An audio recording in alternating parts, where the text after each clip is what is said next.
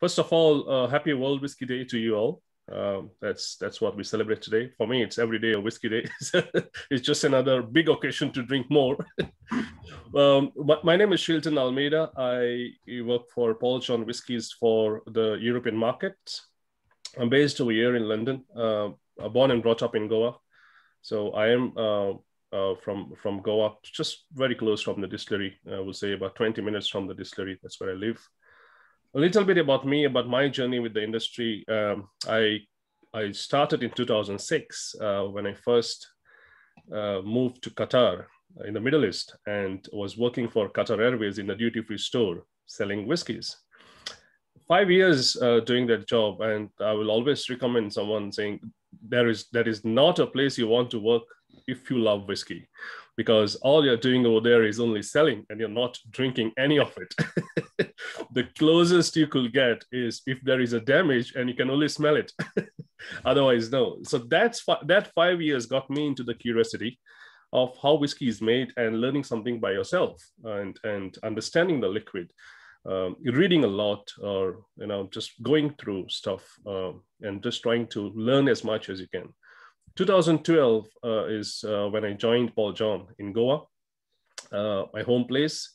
Started working with the distillery in the Goan market locally, and that's when I first seen how whiskey is made after reading all of it. And 2015, I moved to the UK, looking after the UK market first, and today I look after the European markets. That's pretty much me in short, my journey into the industry. Been always on the move, doing festivals across Europe now and tasting sessions. Except for the last 1 year, which is not me. I used to live in a suitcase before that. And being in one house for the 1 year is not something which I was used to. But here we are, thanks to the technology. How many of you guys have tried Paul John before? Can I see someone who's tried Paul John? Nice. For those guys who have not tried Paul John, have you tried other Indian whiskey? Amrut, maybe? No? Is this, how many of you guys are trying the Indian whiskey for the first time? Oh, nice. To start with, the Indian whiskey does not taste like our curry. It's not spicy, okay? I come across this many times. Many people say, oh, Indian whiskey. When you're doing a festival, I said, does it taste like your food? Is it spicy? No. The whiskey making goes in India. I mean, first thing people say, does India make whiskey? I never knew about it. So the whiskey making in India goes way back in the 18th century, during the British Raj, when the first distillery was set up north of India in a place called as Kasauli. Solon #1 was the whiskey which was out then, which they are coming back again now. That's when it was based in Solon, the place, because that area, foothills of Himalayas, was the British summer camp. And that's how they ended up over there, which was a brewery, started off with a brewery and then to a distillery. The first ones after that, I mean, post-independence, the production of whiskey making was hampered after independence. That's the main reason, saying, well, you don't have enough barley for people to eat. It's a big country. Why do you want to make alcohol? But in the meantime, by that time, people have already started drinking, and they have been on whiskey as a poison, and what do you want to drink? And how do you stop it? You can't just stop it. And people today have, if you look at it, India is the biggest market for whiskey, but most of the whiskeys made in India are made out of molasses spirit. They're molasses-based spirit in India. This is how it started, because when you stop it of using barley, what do you look out for? Molasses came in handy, and you still find those whiskeys in India. 50% of the global production of whiskey has been consumed in India today. That's how big that market is. But most of it goes into blends. We'll cover up a lot more of whatever I know about the Indian whiskey market. I'll throw in, I'm sure there are a lot of other points on it's a big topic. You can go on with it. I'm sure Ravi and Yash and the guys have got a lot of to throw in as well about the Indian market. But Amrut came in 2004 as the first distillery coming out, releasing. They set up the road for us as well, I would say. And open up a lot of people, a lot of eyes in the market, saying India can also make good whiskey. 2008 is when the distillery was set up for us. And 2009, we started distilling. 2012, the whiskey was first launched in the UK. Today, we are in 38 countries across the world, so we're just growing. Hi, Nick. That's how we got into the market. The brand, it's named as Paul John, which is named after the chairman of the company, who started a company in 1996 in India, making whiskey and rum for the Indian market, not the single malts. He loved his single malts, and that's when on his travels, he came across single malts and he said, why don't I start my own whiskey? Just out of passion, pure passion. The distillery is based in Goa, 10 kilometers from the sea, hot and humid climate, very tropical climates. We do, the Paul John whiskies are all 100% Indian whiskies. Why do I say 100%? We'll cover up that as well later on.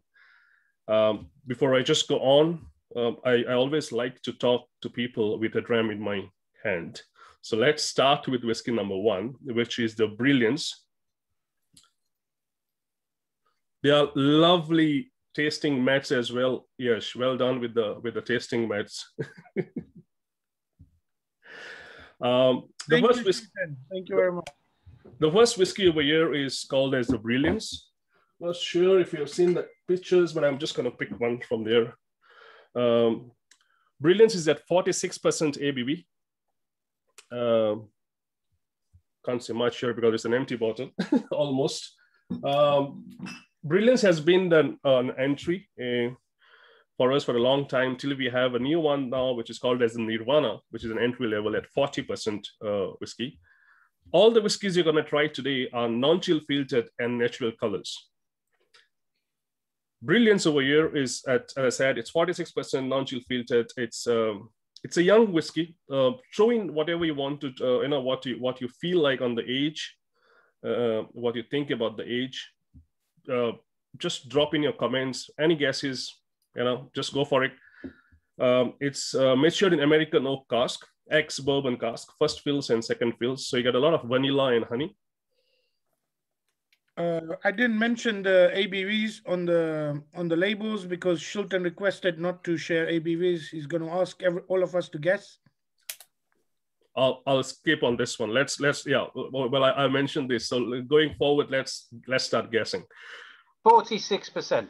This one's 46. Oh, I said it. At least I got one.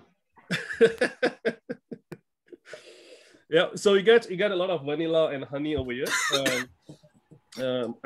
Guesses on the age, I can see someone saying 3, someone saying 4 and 5.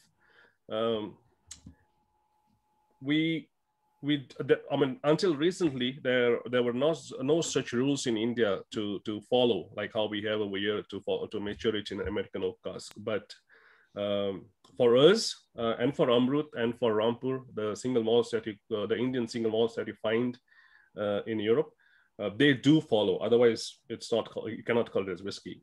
This one is matured in. It's a 5 and 6 years old whiskey.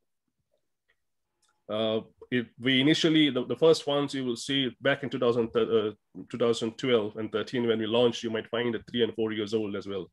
These are 5 and 6 years old whiskeys now.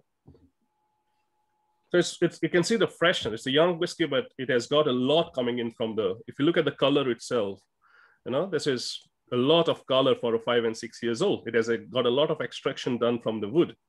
The reason behind that is with the temperatures, with the heat.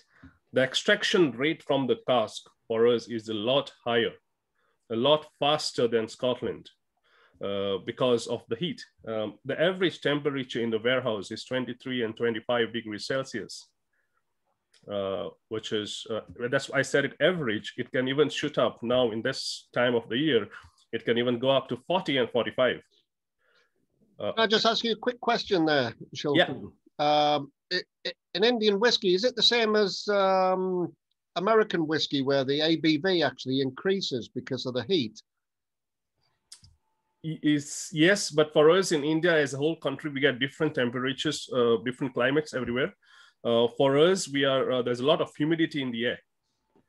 So the ABV drops for us. There is water in the air, so there's no much water going out. So it's a for Amrut, I think it goes higher because they are based in Bangalore.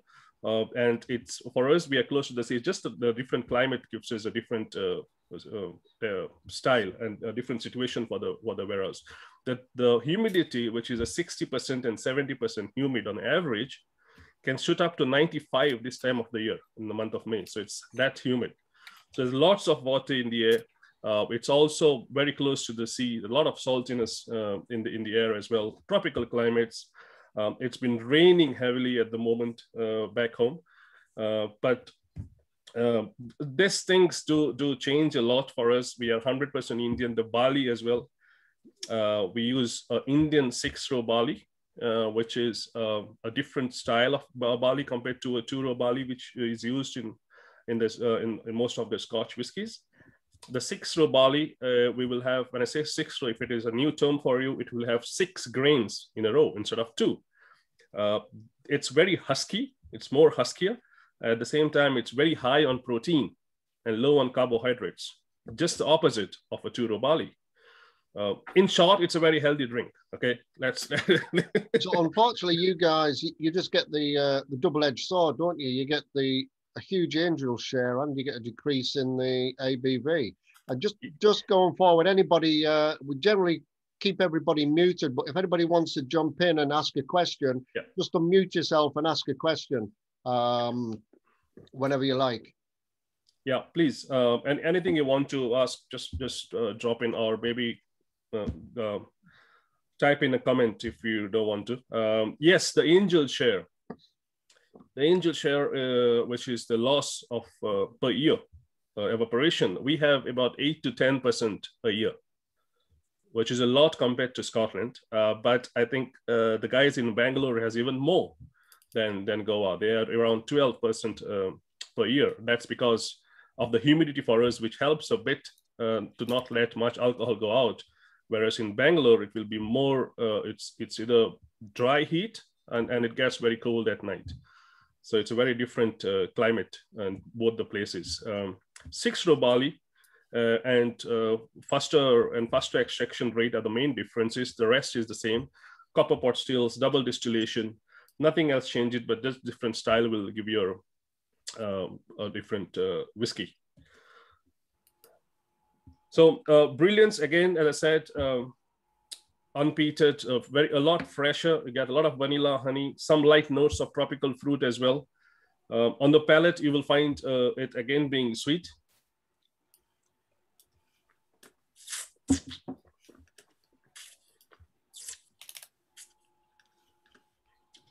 For a second, I thought Ashok is sitting as well in here. I was going to say hi to Ashok. Why is that? Who in here looks like Ashok? Nick has got a background there, Nicola. Not me. Ah, okay. I just saw it. With the fusion bottle. I thought maybe you're talking about Rux because he's from around the same place. Oh, okay. But he's got his camera off. No, I just saw it over there. I was like, hey, I was going to say, hey, Ashok. What are you doing at Nicola's house? So yeah, if you look at this brilliance itself, again at 46%, it gets a lot of oiliness coming in. It has got that stickiness coming out from the whiskey. The flavors linger a long time in your mouth. It has got a long finish. It's one of the reasons. A main reason will be the 6-row barley. You get this nutty character as well, a bit, which is our DNA, I will say, of the distillery. You will find that common in a lot. You find the tropical fruits. You'll find that coming out from most of the whiskeys as well, fruity notes. But yeah, I think it's a great dram to start off. Can I just ask you a quick question on your barley? You say you use this 6-row barley. Is that because of yield? Is it a bigger yield, or is it because of the flavor? Because of the flavor mainly for us. We also get the 2-row barley. You also grow the 2-row barley in India, but we grow more of the 6-row barley. And Michael, our master distiller, preferred to work with the 6-row barley because of the quality of the whiskey that we get. What are your thoughts? Do you like it? Good start? It's really, really nice. I was quite surprised. I don't really know what I was expecting out of Indian whiskey, but I must say I'm very impressed already.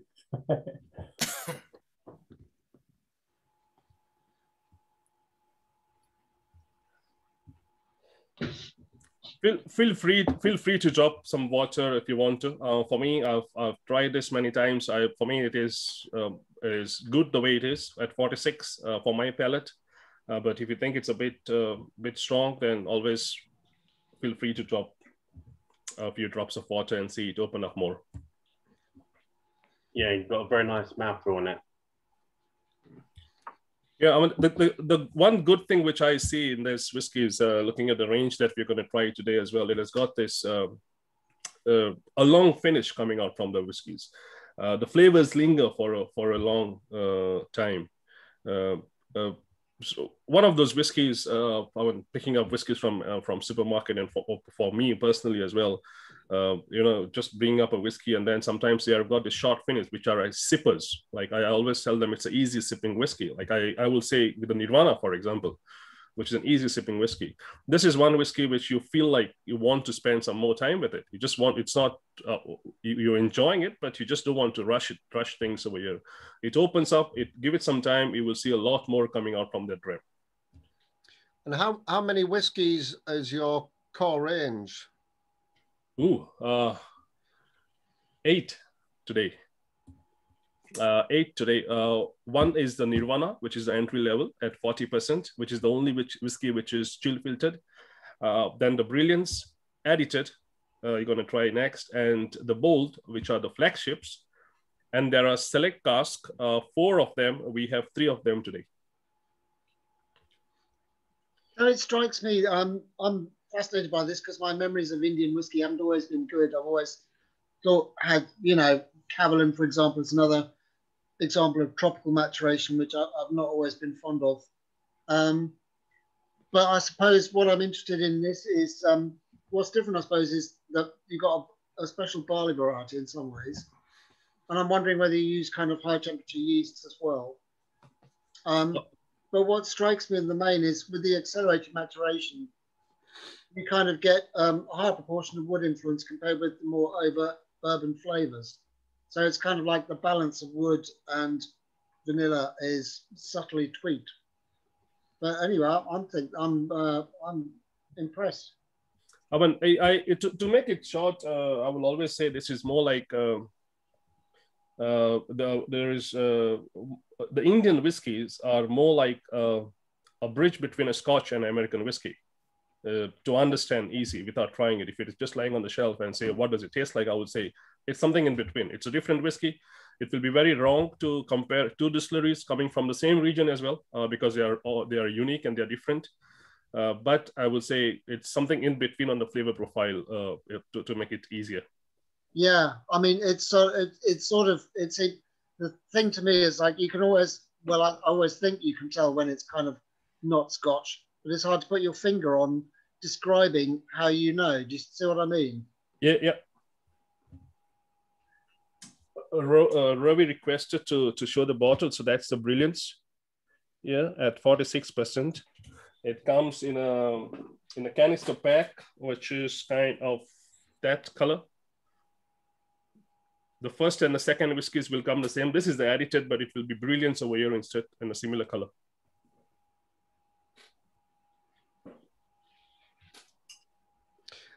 Where is your main market? You said most of your market is in India itself.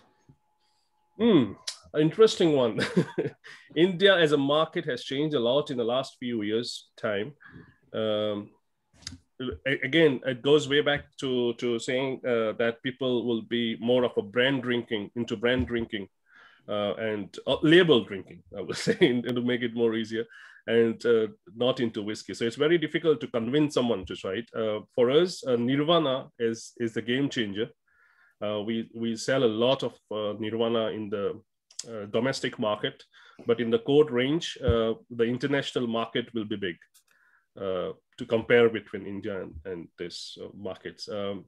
Again, it's crazy out there because every state has got its own excise laws. You cannot sell the 50% above ABVs in all the states. So, you can't reach to everyone, and the people have to buy it only from certain states, those particular whiskeys, which are higher ABV. So it's tricky. Plus, at the same time, people are not exposed to different Scotch whiskies because they are not in the country. It's not available.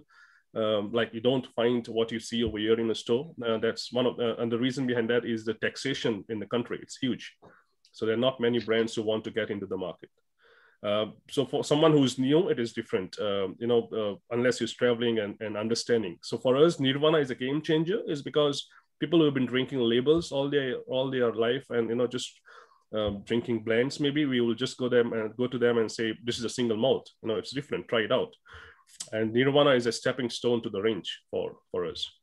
So market, to answer the question, it's kind of, as I said, Nirvana sells a lot more in India, and the core range sells a lot in the international markets.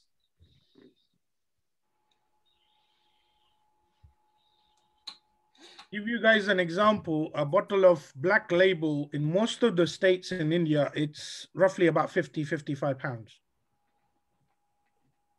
Yeah. The only place where it will be cheaper will be Goa, which is 30 pounds a bottle. It's about 3,000 rupees. And the various reasons to start with, Goa is also called as the party capital of India. So yeah, there you go. and where would this figure in that kind of cost price, and in like a bottle in India, what would this cost? The Brilliance will be almost similar to other states like Maharashtra or Delhi. It will be similar or even more. But in Goa, it is the only state which is cheaper than this market, just because you're not taking it out of the state. I'm just trying to work out where your price range is. Is it in kind of competing with blends or single malts, or in India itself? Will be. I mean, if I pick up only the Goan market, let's say, to start with, the Brilliance will be similar or maybe even cheaper than a Black Label. In the market. The Brilliance, the one you're trying. I mean, this was the last time I checked. The prices must have changed now. But let's say similar, on the same lines as a Black Label. But just because it is made in Goa and you don't end up paying more taxes, the state outside will be double the price. It's a tough one to convince someone to move on from a blend to a single malt. But that's a challenge, even being the same price point. This is one of the things I wanted to ask you, Shilton, is why does India have so few single malts when a small country like Sweden's, exploded? They've got, what is it, more than 20 or something in the last decade, whereas India's got, Paul John Amrit and Rampur, and you've got no shortage of billionaires who can just sort of like to have a play around and make some. You've got any climate you can pick, from the Himalayas on down. So why are there not more single malt distilleries in India? Things are changing now. To start with, there are these three. There are a lot more coming out as well, coming from India. But one of the things, as I mentioned before, it's not a big trend because people. It's the biggest difference between a blend and a single malt is not a huge category. The single malt drinkers in India itself is not a huge category. The biggest category. For example, there is a brand called as we have a brand as a company, which is called as Original Choice, the name of the brand. It's a blended whiskey. Original Choice. Seventh biggest brand in the world, that one, isn't it? That's the Officer's Choice. This is the 5th or 6th biggest one, Original Choice. That brand sells 1 million cases a month. 1 million cases a month. That's how big that brand is. That's an economy segment. I'll share a couple of pictures so you guys get an idea of what India bloody sells when it comes to this comes in a Tetra Pak. Now that's a whiskey in there. It's like a juice box. Oh, cool! I want to try one of those. Indian made. What's it called? Indian made foreign liquor. Yeah, Indian made 2.5 billion bottles a year. It's called as the IMFL, which is a weird name, Indian made foreign liquor. Yeah, so that was one of my other questions. Is can you please recommend one? No, there are some I started off, not with this, but some other brands drinking whiskey, because that's what you get easily. There will be stores in the country which the most expensive whiskey on the shelf could be a wet 69 or a black and white, which is around 800 rupees or 1,000 rupees, maybe like 10 pound a bottle, which is the most expensive one. And the rest all below that. That's 2 pound a bottle, 3 pound a bottle you get in the market. Now, in that category, if that is the biggest seller, why will a producer want to come up with expensive whiskey and then struggle to sell unless it is export? Amrut has done a great job with that. It's a big risk that they have taken getting it out, because you never know how the world will accept it. And it made a lot easier for other brands as well. That Paul John came in, Rampur came in. There are a few more coming out as well, because now everybody knows that India makes whiskey and it's easier. But at that time, why will a producer make a whiskey where you do not know if it's going to be accepted out of India? And in India itself, first of all, you need to wait for 3 years plus to get the liquid ready and sell it of your investment coming out. So that was easier. This is just a blend. You buy the blend, you add flavors and colors to it, and just sell it off. But I think the Asian markets in general always go by blends, don't they? I mean, that's where most of our blends go to, is the Asian markets, right through India, right through Japan even. I mean, the Japanese love the blended stuff, and a lot of their single malts are actually produced just to be blended because they prefer a much more refined, balanced drink. I mean, if you look at the blends that has been exported from here, from Scotland, which goes into India, I mean, the liquid spirit, the malt spirit which goes into India, 80% of that is not even bottled. It goes into blends straight away. It's all been used for blends. And that's how many of the brands have started, just because of the high taxes, they have started bottling it in India. So send the bulk liquid and you do the bottling in India to reduce the cost. I mean, you will find a black and white over there. I've never seen a black and white over here in the shelf. You'll find a black and white and a wet 69 over here, which is a blended Scotch whiskey, but on the label, it's written clearly, it's been bottled in India. So it's bulk liquid sent across and bottle it in India. That's the only way of saving on the taxes. I think Singleton from Scotland, very, very hard to find here, but most of it's sent over to Asia for the Asian market because they love it. Yeah, I mean, I just saw Ravi's comments coming up as well, and I totally agree. It's a very price conscious market, and end of the day, it's that's why Nirvana plays the game. Nirvana in Goa itself is 1,500 rupees. So it's like 15 pound a bottle in Goa. I mean, in Mumbai, it will be 30, which is the same over here. But to convert someone who's been drinking blends and to get them into single malt, that is it. It's easy. It's saying it's a single malt and it's same price or cheaper. And at the moment you say cheaper, that's it. It's sold out. Are we good with this? Yeah. But to move on, the second whiskey is called as Edited. Shilton, just one thing. Yeah. How much is a black bottle in India? Which one? The Diageo black bottle. The black label. Yeah. It's well, we said it before. In Goa, it was about 30, but I think in other states, in Maharashtra and all the places, should be somewhere around 50 and 60. What is 50 and 60? 50, 60 pounds a bottle. Really? Yeah. That expensive? Yeah. Wow. Yeah. How much is Chivas 12? Similar. Okay. Yeah, they'll be the same. That's mental. So yeah, Edited, same age. Again, American oak. Can I guess the age? I'd say 6. Okay. Yeah. Well done, spot on. It's 5 and 6, 5 and 6. But what you need to guess is the ABV. So yeah, there is a little difference in this compared to the other one. It's almost similar. on the flavor profile, but there's a slight difference on this. And what is it? I'm going to say this is less ABV, about 43%. Peat. Peat, yeah, definitely. Peat. Definitely. Peat. So it's lightly peated. So it's with a hint of peat. It's a mix of, I would say, it's more like 70% unpeated whiskey and 30% peated whiskey in it. That's why it's lightly peated. It's a right whiskey for a lot of, as an entry level into peat. Someone getting into peated whiskeys, I think that will be a good start.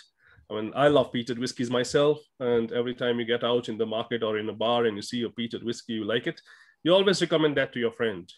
And you end up your friend walking out saying, I'm never going to try a peated whiskey again because you have given him a heavy peated whiskey. So that's a good start, I say, edited, lightly peated. We say it's with a hint of peat. ABV, I've seen the guesses on there. It's at 46% ABV. It's at 46% ABV. It's the same thing, similar whiskey, similar ABV like the one you tried before. It's part of the flagships. 46% ABV. It's got this a bit of nice minty notes on this one. I don't know how many of you guys get it. It's all. I mean, I personally find there's minty notes coming out. But the peat is not overpowering the whiskey. That's a great job. It's a nicely balanced whiskey. The peat isn't overpowering the liquid at all. It is at the back. I struggle to find it on the nose, on the palate. Just when you sip it down, that's when you when you sip it down. That's when the peat comes back to you on this one. I mean, for people who like heavy peated whiskeys, can even will also stand up and say, I don't find any peat in this. That's how likely it is. So can I just check then? It's apart from the extra percentage of peated barley, it's basically the same yeast, the same process, and is there a slightly different cask regime? It's just, I mean, it's the same thing. I would say, like, let's take Brilliance, which we tried. And it's 75% Brilliance and 25% peated. We do not get peat in India. So to make a peated whiskey for us at Paul John, we ship the peat from Scotland and take it to India, keeping the barley local. So it's still a 6-row barley. Even in the peated whiskeys, any peated whiskey you're going to try from Paul John, they're all Indian barley. To make a peated whiskey, we ship the peat over from Scotland and take it to India and do the malting. Sorry, Shilton. On other hand, Amrut ships peated barley from here. Yeah. They don't ship the peat. They actually buy the peated barley from Scotland. Yeah. So that's Fusion is the one which they do it, right? Yash? And that's probably one of the reasons for the name as well. I'm just guessing the fusion of two different. I'm just going to jump in there quickly. Nicola's just asked a question. What's peat? Peat is what they use to basically smoke the barley and give it a smoky flavor. That's where you get these smoky whiskies. So in Scotland, he's playing with you. Oh, okay. No, he's saying. No. He's saying what peat? I don't taste any peat there. Oh, okay. That's how I took it anyway. I might get it wrong. Or peat, his mate peat. He can't taste his mate peat in there. No, so yeah, it's very lightly peated. It's a nice, well-balanced peated whiskey, peated dram. Got a lot of this minty notes, chocolatey, minty. This is one of the drams. I mean, the beauty about a whiskey is that every time you try something, it just triggers a memory. You know, it just takes you to a place or something you had. And every time I sniff this and have a dram of that edited, the first thing which comes to my mind is the after eight chocolates, which is a chocolatey and minty together. So that's something which comes to my mind straight away. But yeah, what are your thoughts on this? Is there someone who do not like peated whiskey and think that this is okay to start? I mean, yeah, I'll call that. I don't like peat, but this is really nice. Yeah.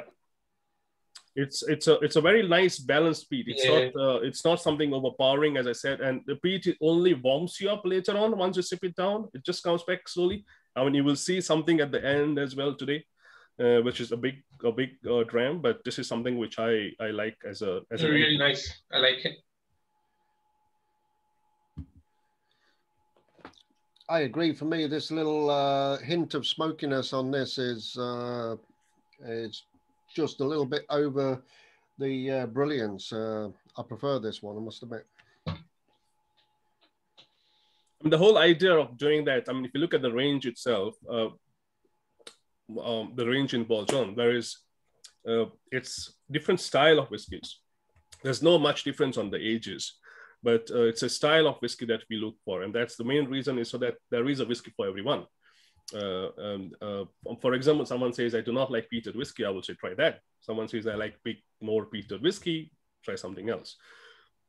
So there is a style of whiskey, and that was the whole idea of coming up with this. I like this whiskey. If I had to pick between the two, I might go slightly on this one just because I like peated whiskey. I might be okay, just because of the love of peat. But Brilliance is a good starter for me, and peat is the next level. The edited is the next level from there. Yeah, anyone who do not like this? Is there anyone who wants to? How many of you like big peated whiskeys? Like more the peat, happier. Okay. I can call you guys my good friends from today. let's start dramming more. What I really like about this one is that I can definitely tell the similarities between the two. I think the peach just added like a layer of complexity, which the previous one, while lovely, like has really benefited from.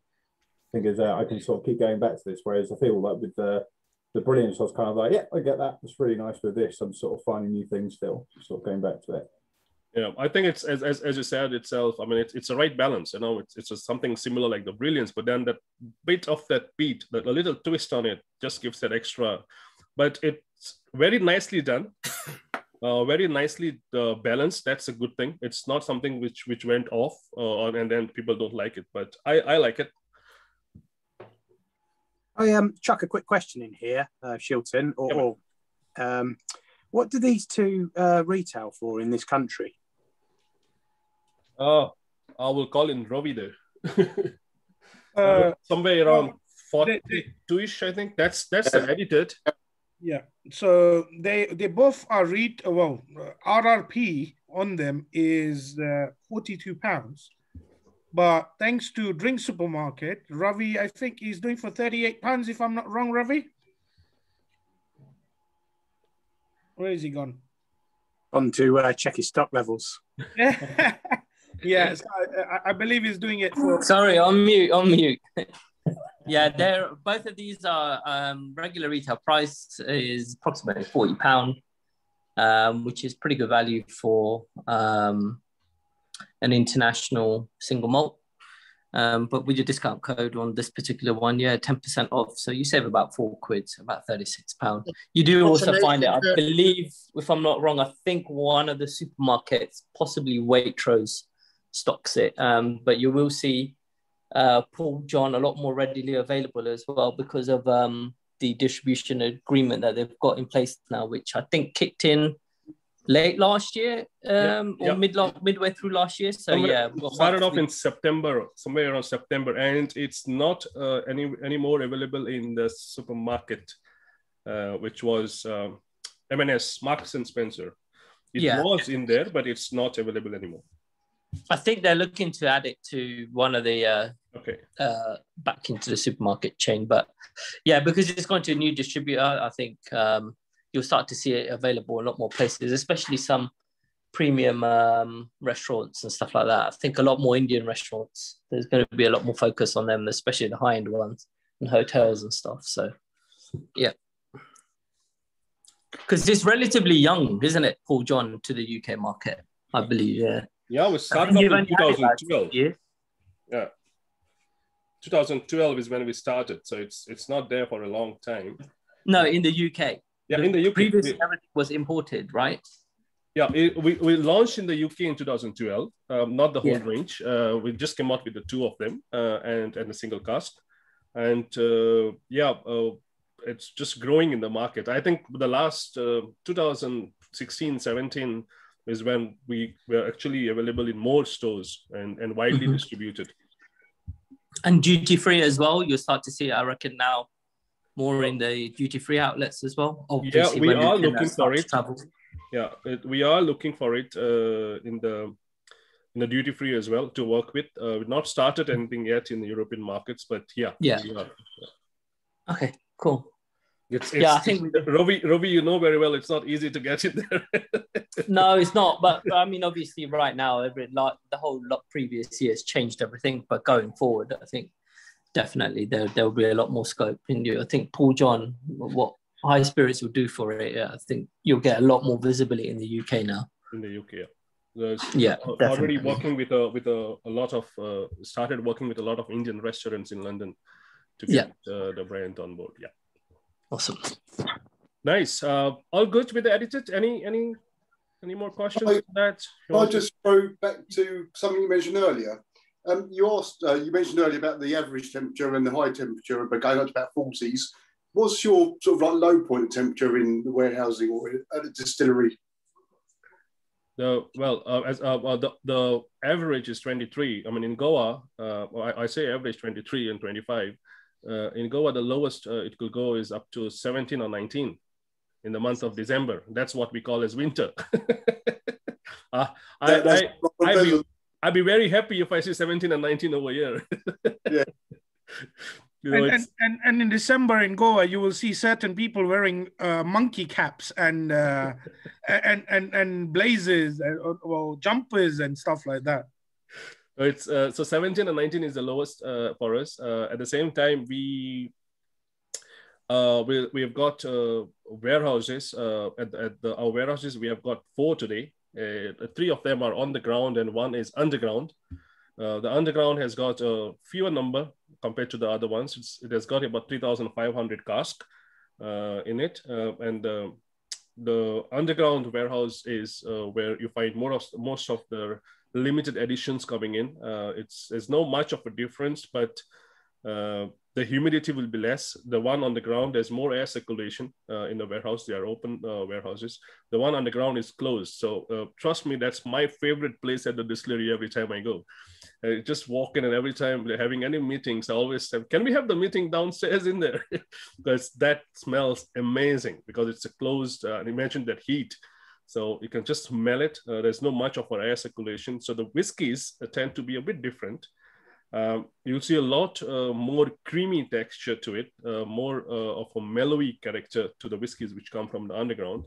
And the ones above will be a bit more robust because of the humidity and because of the salt in the air and the climate. And do you get less angel share from the one underground because it's more controlled? It's not a lot, Wayne. It's very, I mean, that's why we always say it's 8 to 10, in between 8 to 10. Nothing less than that. I mean, there's no much. It can be even higher at times. And some of the whiskey just disappeared. There was one of the single casks, a classic example is we were going to do a single cask, a 200-liter cask, a barrel. And when we emptied it in 5 years' time to do it, we only got 90 liters out of it. When I myself have not even visited the distillery, so it's not me who's drank it all. So that's when, it just, nobody knows what's happened with it, and it just goes off with the temperature. And yeah, 8 to 10% a year is a lot. And with the higher, when it shoots up, like for example, 45 at that time, it just goes off. The whole idea of coming up with the underground warehouse for Michael, Master Distillery, is because when he started off, he just wanted to try it out. You never know, you're risking it. You're putting up a distillery. So let's try different places and see what turns out. So yeah, that was the edited. If you're good to go for the next one, I will say just have some water to cleanse your palate a bit, or a beer, sip, whatever you fancy. Are you sure it's a climate, Shilton? Because you know they've got these things called whiskey thieves here that you put down your trousers. The other whiskey thief, I mean, the only time I will say last year, the angel share has not been much because me and Craig, my colleagues, have not visited the distillery. Yeah, I think there's too much sampling going on there sometimes. Too much sampling. But luckily, Shilton, you see for example, the edited that we have tried, Ravi has pulled out one of his vintage one. It's a 2016 batch. Yeah. And so, you know, definitely you guys have been visited around that time. So we're sure that, you know, a bit of share is extra taken out of those. If it is, what batch is it? Did you say 2014? 16. 16, okay, yeah. So 2016, that 2016 will be the age difference in it. That one is on the age will be 4 and 5. Yeah, it's batch number 3. Yeah, that will be 4 and 5. Now we are on 5 and 6 in the recent ones. Cool. The next one is a special one. It's a limited edition. It's a single cask. It's a single cask bottling. This has been exclusively bottled for the UK. You will find this in the UK only. Available out here. We did this 2 years back. 2 years back or 3 years back, I think. 2017. Yeah, 2017 is when this was bottled. It's a young, again, 5 years old, unpeated, non-peated whiskey, American oak, ex-bourbon, first fill bourbon cask, but this is a beautiful dram. There is one whiskey which is missing in the range, which is classic, and me and Yash was talking about what do we do. And then this came up, which was very close to the classic. And I will say, I will pour this to someone to tell more about what the distillery character is.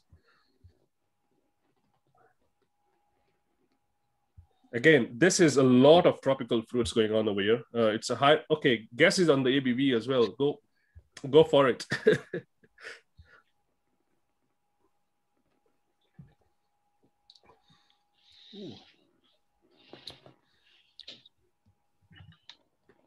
It's a single cask. Remember, that's a hint. It's not watered. It's not been watered down at all. So it's a cask strength. It goes straight away from the cask to the bottle. That's your hint. But this builds up a lot. I mean, I will say not to. I mean, if it's all poured in your glass, leave it aside. You can still go back to it later on. Something which needs time to open up. It's higher ABV. I can see some nice comments coming in. Oh, funny how Ravi is actually answering that when he's got the bottle. Oh, nice one. This is Ravi is probably not sitting with a bottle in front of him, I guess. No, it was a good one, Ravi. You're going straight away with the liquid. This ABV on this is 60% ABV.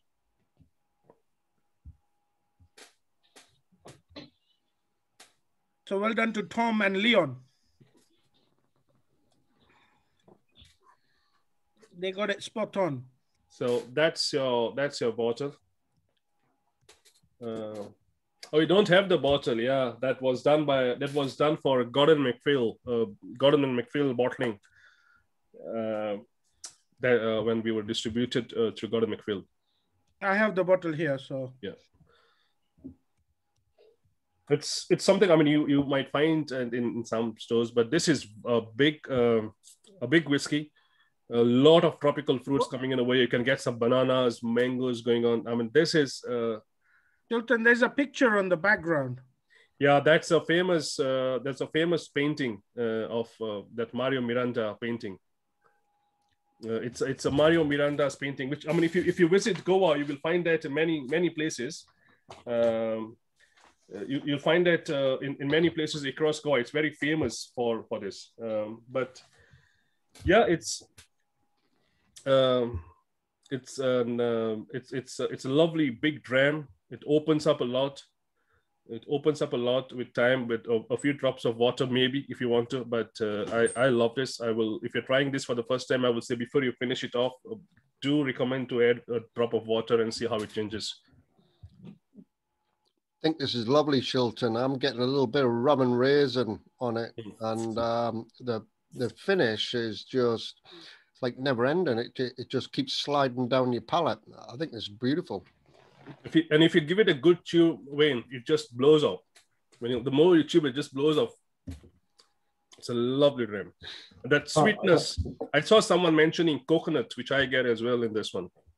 Can we have a price, please? Oh, you can't buy it. Damn. Okay. Well, £120 malt. Yeah, I've seen it for about 120 quid. Yeah. I've seen it for. It's still. There are some places where you might be able to find them. Yeah, you can buy it at House of Malt. About 120. Yeah, this were around 192 bottles, if I'm not wrong. About 100. I had 11 of them. I have one left now because one I used for the tasting. Well, I'm very glad you had a spare one there, Yash. Thank you so much. And I'm not selling that one. It's amazing. Like the nose is so rich, and then once it hits the palate, it's even more. It's insane. I didn't realize that it could have much more kick than it already had. Yeah, I mean it's at 60% ABV as well. A drop of water will mellow down that whiskey a lot. It just open up a lot more, get more creaminess to the whiskey. It will change.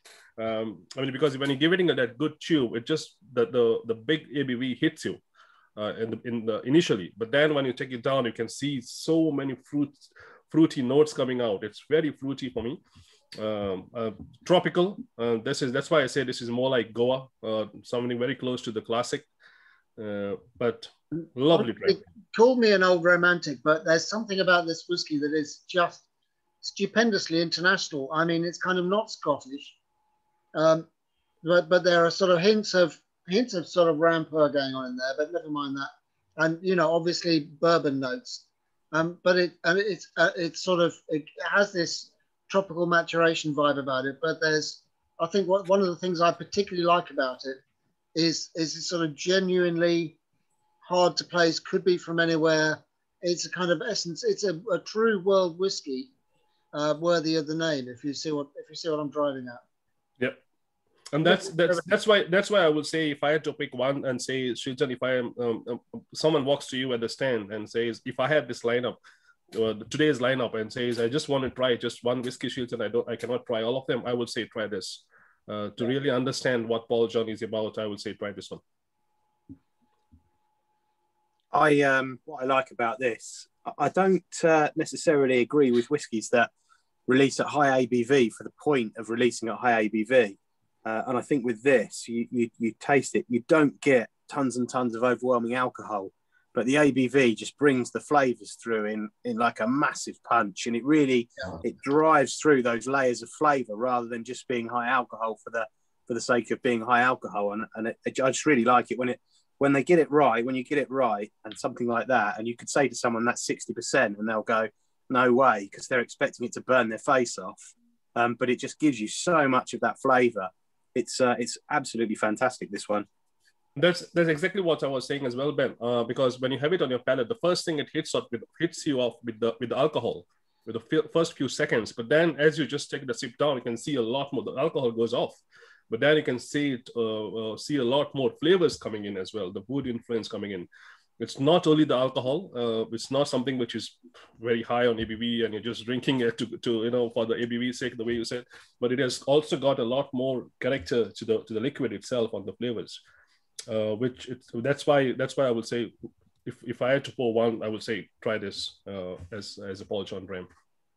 Sorry, I think I might have missed this, but what age is this one? That's a 6-year-old whiskey. 6-year-old, yeah, amazing. It's stunning for a 6-year-old whiskey, isn't it? I mean, for me, the finish just keeps going. I mean, it's one of those I would class as, you can go to the toilet, have a pee, come back, and you're still tasting this whiskey, even though you've never drunk any for a while. You'll see a lot more coming out. Water into this one, and just see what comes out of it. Well, the water's really added some depth to it. That was really nice. It's not quite as explosive on the palate, but those flavors are sort of like, they're kind of like just milling around a little bit more, like seeping into your tongue a lot better. Really, really nice.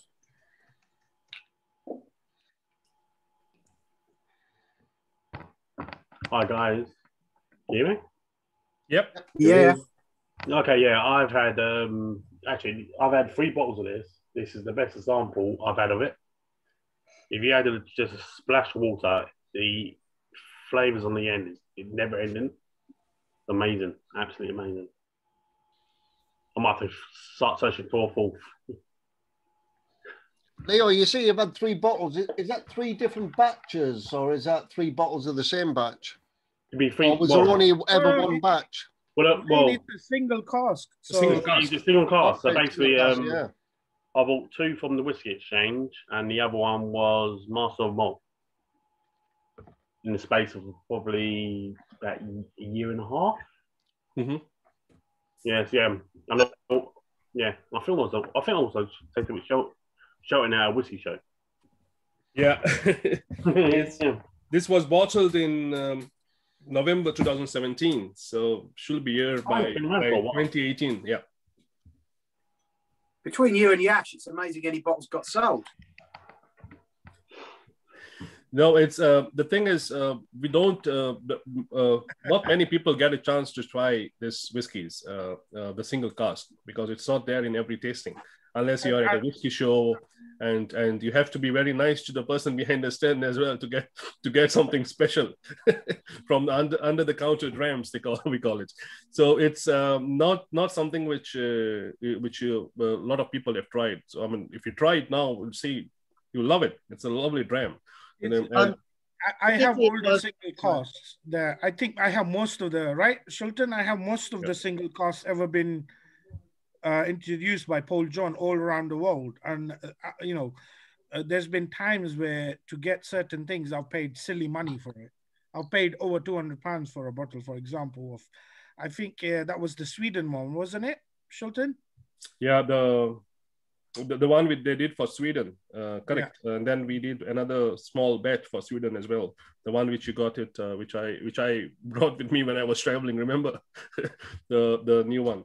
But yeah, I mean, Yash has got I think the most of the single cask, which from Paul John, which I myself don't have. We do not have it at the distillery as well. And he's been picking up from different. We do one in every country to make it more easier to understand.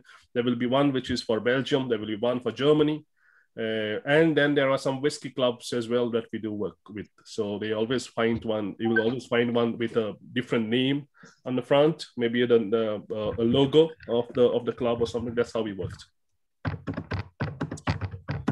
Wayne, that's an opportunity here. And all the new ones will come in a nice wooden box like this. Yeah, these are the new ones which we have. The boxes have changed now, and that's the different packaging. And with the logo on it as well, yeah. Was that for your core range or? No, that's for the single cask. It's a single cask. Oh, okay. And it's heavy. You pay extra weight. So I got mine for Europe because that one was the Cyprus edition, and it cost me a lot more on the shipping. I've just saw a question coming up from Ed, and yes, just do me a favor. You can keep an eye on the chat. I might keep missing on a few questions, but there's one from Ed asking about how does Belgium work as a whiskey market. It's a great market. The only thing is that the challenge over there is, again, the taxes, because it's high. But the good thing is that it's a small country. You can drive and you're out of Belgium in 2 hours' time. So you don't have to buy from Belgium if you want something. But there are some great whiskeys, even the Scotch whiskeys I have seen in the industry, that you find a lot more. People say that the single cask that they're very, very much, they know their stuff, the consumers, they know what they're buying. The single cask or special editions, you find some of the great, fantastic single cask out in Belgium. But the only thing is that the taxes. But again, just drive, you're in Luxembourg, the cheapest you will find in Luxembourg. So it's easy. People are used to it. But it's a big market. It's a big market. Maybe they're not buying in Belgium, but it's all going in there. Nice. I can go on with this. I will go back to it as well later on. So I'll leave it over there in my glass to open up. Anyone who do not like it? Do you think it's a bit high on your ABV? I mean, it's okay. Or maybe something else that you don't like it? It's awful, Shilton. It's the worst drum I've ever had. Sorry, you were saying something, Nicola. I just put off my speakers in the last 10 seconds. I just saw you talking. I'm joking. It's beautiful. My glass is empty. I think it's great, but I'm on the fence. I do prefer the classic. So, okay, this 5% ABV one. This can only come from someone who's tried the classic, Leo. No, the classic is classic for me is always one of the. I mean, from this lineup. That's why I said before, if someone had to say from this lineup, I can only try one. It will be this one, or if I have the normal one at a festival, I will always pour the classic. Classic for me is always been. I say that it is Goa in a bottle for me. It reminds me of home, that tropical fruity notes. It's like a fruit salad. It reminds me of Goa every time I have a sip of that. So classic for me is always there. It's a wetting of, it's a small batch. It's a wetting of carefully selected cask from the underground warehouse by Michael. So it has got this nice creamy texture to it and a lot fruity. So that's why I will pick up the classic. But that's why I said, if you say that, then it can only come, the only competitor to this whiskey is a classic. And only someone who's tried it can understand. Yeah, now originally we were going to use classic. Shilton wanted to use classic, but Ravi was out of stock. Classic, he did receive some, but he all flew out. And so he didn't have any classic left. And hence me and Shilton in the end decided to put in a single cask. But Yash, you probably got more stock. I've only got one classic left, to be honest. And it's a very old one, so I didn't want to bring that one out. It was batch one, I guess. I think I've got batch one. Oh, wow. Okay. Thank you for not sharing. I'm sorry, it's only one. You guys already know the rules. I only open a bottle if I have a spare.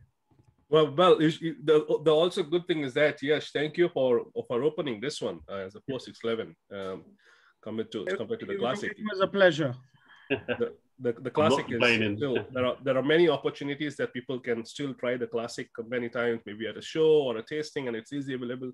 But that's a rare one. So I did not try it. I had an open bottle. I did not try it for a long time now, and today I'm just revisiting it again. Shilton, do you say this at every whiskey club that opens a single cask? Yeah, well, especially now, not the virtual ones. I end up doing it in the virtual. I ended up buying a lot more whiskey in the last year than any of the years. But during any tastings, one of the example, I was doing a tasting in Sheffield, and Paul Dempsey from Spey was having a bottle of mine, which he brought from me from Germany. It was going into my collection, a single cask, and he said, "Shilton, that's a bottle." The tasting was over. I just opened up that bottle and said, "Let's share it all." That's it, done. Good. That's what whiskey is for. Nice one. So, are we good to move on to the next one? Yes. So let me ask you a quick question there. What has Paul John got in the cellars that's new, that's coming out? Is there anything special? Next year, end of next year. I can answer that one. No, there is something coming. There's a lot coming out. Something new. There is the recent one which has just come out is the Mithuna, which is a Zodiac series, which is matured in virgin oak for 4 years and 2 years in ex-bourbon. Oh wow! So that's a very different dram. It's a limited release. There are only 7,000 bottles of that produced at the moment. And for the collectors out there, this is number 2 in the series of the Zodiac signs. Yeah, there are 12 Zodiac signs. The first one was the Kanya. Many people have tried it before in the shows or wherever we always had it with us. The Kanya, and this is the Mithuna, the second release. Kanya was released in 2018, and this is the second one. And there are, yeah, that's a big bottle which Yash has got with him. It's this is a limited one. Virgin Oak is something that we are working with Wayne to answer that to answer your question. The second thing is we also do Christmas editions every year. I'm sure you must have seen that. 2018 we did one, 19, 20, and this year we are coming out again. We are coming out with some port cask finishes. So you will the next thing after Mithuna you will see is the Christmas edition, which will be out here somewhere in September, which will have some port in it, and the select cask range, which you're going to try from now, the next 3 whiskies, which will be also extended to a port next year. So that's something which is coming out. And obviously, being Indian whiskey, you're not constrained by the Scottish Whisky Association rules. So is there any kind of new cask types that you guys are looking into, delving into, that obviously Scotch whisky can't go down that route because of the rules? We have not at the moment. There is no such plan that I can see, at least in the next 2 years' time, or maybe in the future, to try some different cask. But yes, there are so many things that you can do. One of the example is Amrut doing the Narangi, for example, which they did. I mean, if you ask me personally, I can think a lot of things. There is, but it's end of the day, it's the decision coming up from up. But you can do a lot of things. India is known for the tea and the coffee which you grow, so you can always play around and think about that. To be honest, I would like to see Paul John doing something like Spectrum that Amrut has done. Yeah. So you can always play around with that, and using what the country is known for, I would say. Like you get the best of the tea, you get the coffee in places. So why not? I don't see why not. You can always do it. But at the moment, I have not heard of any plans. Maybe in the future. We are just extending. A rum cask is also in the plans as well in the near future. So the nearest I can see is port. Portuguese wine cask coming in, and the next is rum cask coming in, the nearest. Virgin Oak, you have already got. It's a lovely dram. The Mithuna, maybe if you want to include it in one of your tastings, if you want to. It's a great dram. The Virgin Oak is really done well with it. And one last question is, how many times do you reuse your barrels? Mm-hmm. For Paul John, we do it twice: first fills and your second fills. But we after the second fill, we use the cask again for short maturations, I will say. But the liquid is used for the Indian domestic market, for the blends. I mean, as I said, if you import the blend, if you import the malt spirit from Scotland, then this is the thing what we use instead of that. Okay, thank you. But for Paul John, it is just first and second fills. Nice one. So if we are good, some water to just take off the alcohol, and the next one is the next two. The next two. My personal favorite is the next one. The next two. I mean, we were talking about how good the single cask is, and trust me, this is something which you can just keep nosing on. This is my whiskey romance. I always say it's a whiskey romance. You just sit with it, and we just admire it, just keep nosing it. You just don't want to sip it as well. That's one of the dram. It's a new one in the edition, in the select cask range. It is, there are 2 of them, the Oloroso and the PX, both coming together. We have not got much opportunities to get out and let people try, because they're not, this came out last year, beginning of last year, and then we were on the lockdown. So nothing much happened for people to try, but lovely dram. It just opens up. It's the liquid is matured for 4 years. 5 years in American oak cask and 2 years in Oloroso. 7 years old liquid. I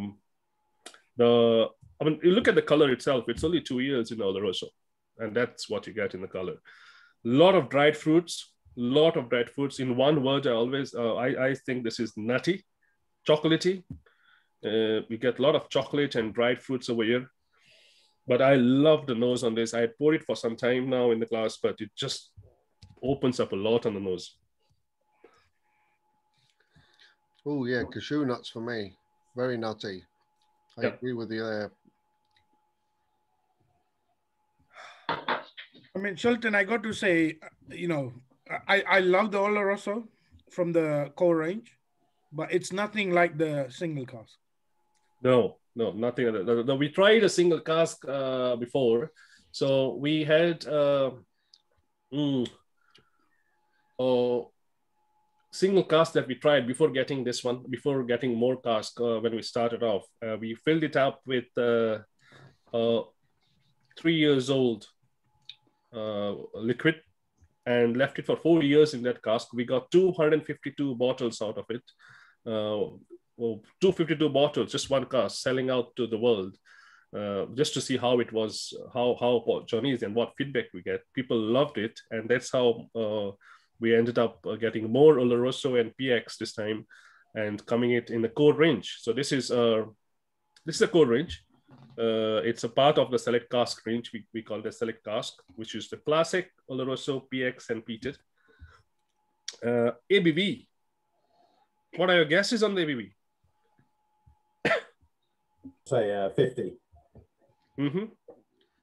Close, I will say. Yeah, I'm gonna say 48.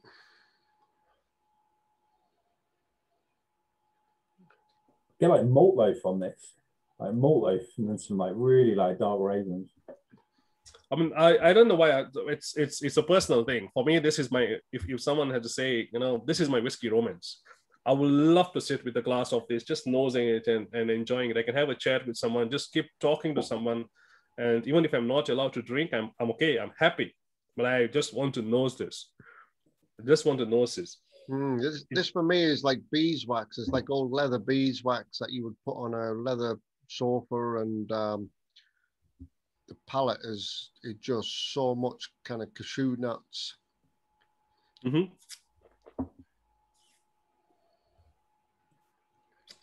It goes a bit drier. Of course, it's Oloroso. It goes a bit drier, but see, again, you get this nutty, chocolatey, dark chocolate, which I can think of on this one. ABV 48% ABV. you get just for the liquid being 2 years in a Oloroso cask. I think it has got a lot. It's not taken it off as a big sherry bomb as well, which you see. I think it's the right balance. The maturing it in an ex-bourbon cask before, and then getting it for 2 years has got the right balance of both. I think personally on this one, I'm not a big sherry fan myself. Like higher ABV sherry ones, I can't. But this is okay.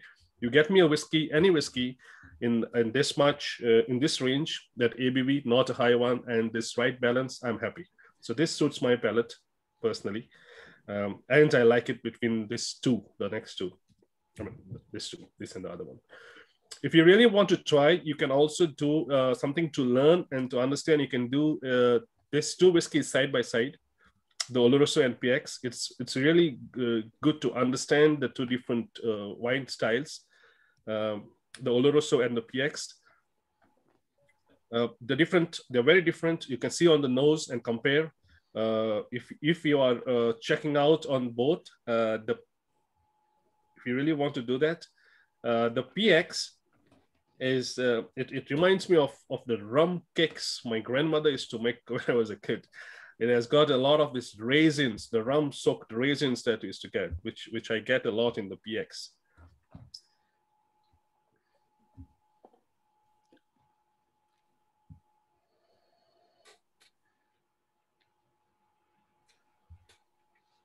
They're very different whiskeys. They both came out together. Oloroso just builds up. What are your thoughts? What do you think on Oloroso? Lovely, absolutely lovely. I think it's lovely. Yeah. Does anybody not actually like it? Is this too sherried for anybody? Tony, it's too sherried for you, is it?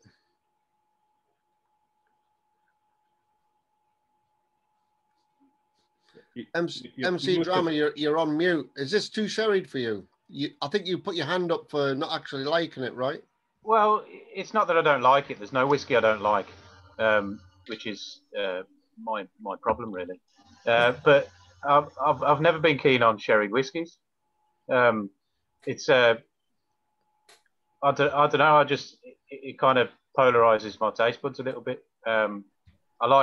I tend to get on better with full maturation sherry, but then still it's not my go-to. I keep drinking them, you know. I keep drinking them and buying them. What's your favourite so far then? What, sherry wise?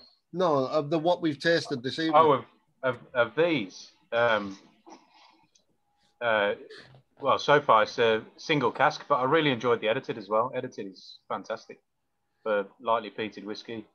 There's something coming out I think you will like. Is the peated sherry.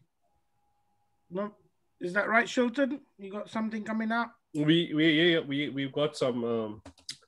We have got some single cask. What Yash was mentioning is that we have got some single cask, and you might see some. I'm actually looking out for and working with someone, with people in the market. If there is anyone who want to do is we have some Oloroso peated single cask. Could be good to do a bottling. No one's done it over here. The first. Ooh, that sounds good. Peated sherry. Oh yeah. That's exactly how I reacted to that as well when I came across this.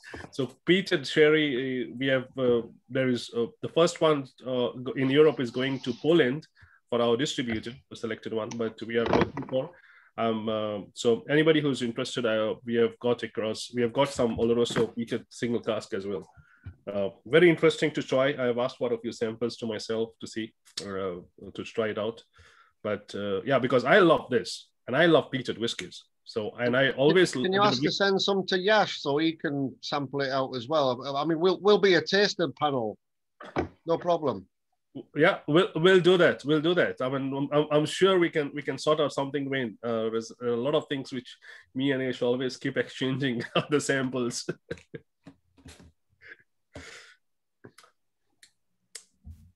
Good one, Oloroso. How many of you guys have tried it side by side and seen the difference? Oloroso? I did. I prefer the Oloroso. Yeah. It's the PX. The Pedro Jimenez is a little sweeter, of course, because of the wine style. But the Oloroso is drier. If I had to compare it both. The PX for me is more like a dessert dram. You know, it's sweeter. You just want to have it end of the night. But if for me personally, being a peat lover, I will prefer a peated whiskey. So it's nice. And as I said, on the nose itself, you get more of these raisins. That's why I was talking about the rum-soaked raisins for the cake, the Christmas cake we used to make. So this is exactly what reminds me of that. Ashel, what's it? Do you think that Paul John will do a mix of the two, like 70% Oloroso, 30% PX? No, I don't think so. No, it'll be 100%. Yeah, it will be. I mean, it will be kind of because there is Oloroso peated, there is PX peated as well, and there will be that makes it a bit more of the range of doing it. Unless you maybe do one as a one-off single cask, something like that, or a small batch for someone. Because there is the port coming in, there will be the port peated coming in as well. So with so much coming out in the range, Oloroso and PX together, I don't see that happening. Okay. Now this is interesting. If you're trying the Oloroso and the PX. This is so dry, isn't it? It almost like sucks your taste buds in and turns them up on top of themselves.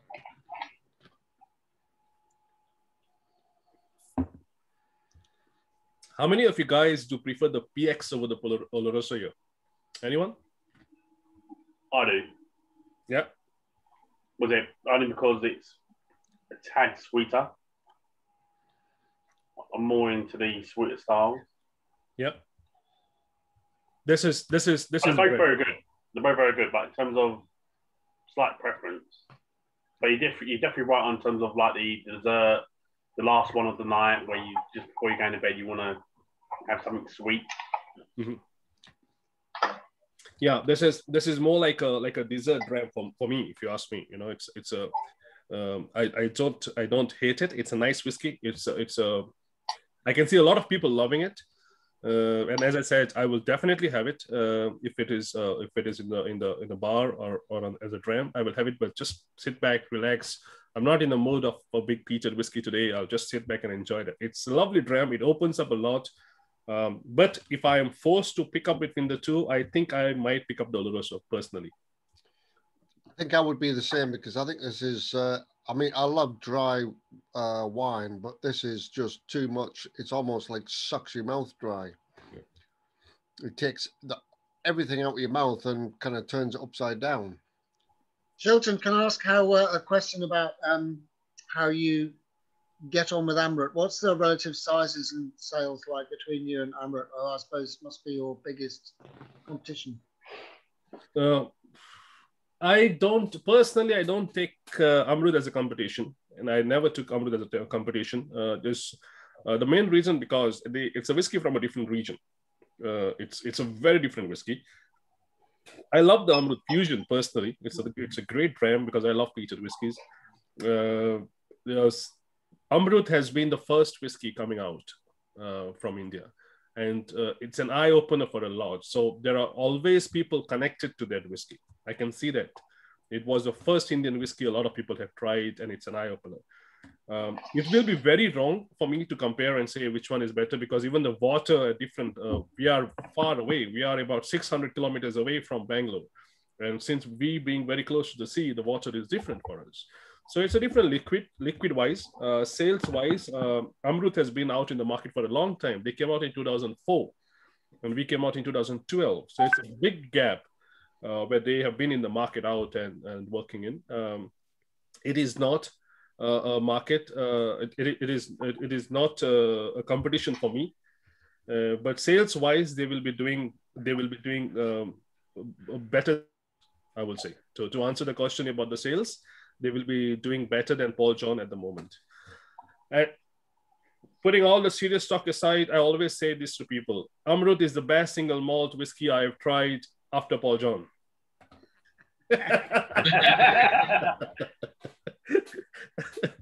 So what was it you said yesterday, Shilton? Amrut is the best Indian whiskey. There is. I say this to Indian whiskey. I like it says on my T-shirt. I say this to Pramod and Ashok every time I meet them at the shows, and we have this thing, and we say, "You guys have been the first Indian whiskey. You've been the best Indian whiskey." But then there is a great Indian whiskey, which is us. I think there's genuinely a strange feel that you are both, Indian style whiskies, but interestingly different.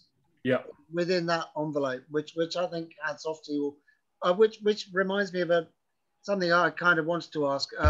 So the whole Jim Swan thing, and I'm, all respect him, and I kind of shed a tear when he passed and all that, but there is a sort of Jim Swan influence. I'm wondering whether either Amrut or Paul John have got a Jim Swan signature about them.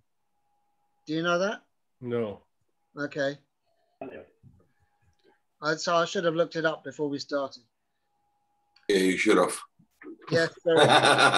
I'm joking. No, there is. He was involved in Cavalan, and you can almost, especially with the brand new distilleries, you can almost tell which ones. Jim Son has been working with Penderyn, right? Is that what you're talking about? Penderyn. He's been working with Penderyn, Cavalan, Milk and Honey. You name it. Yeah. Milk and Honey and Lindars. Annandale. Yeah. Lots of distilleries, yeah. His influence has taken over loads of distilleries. Yeah.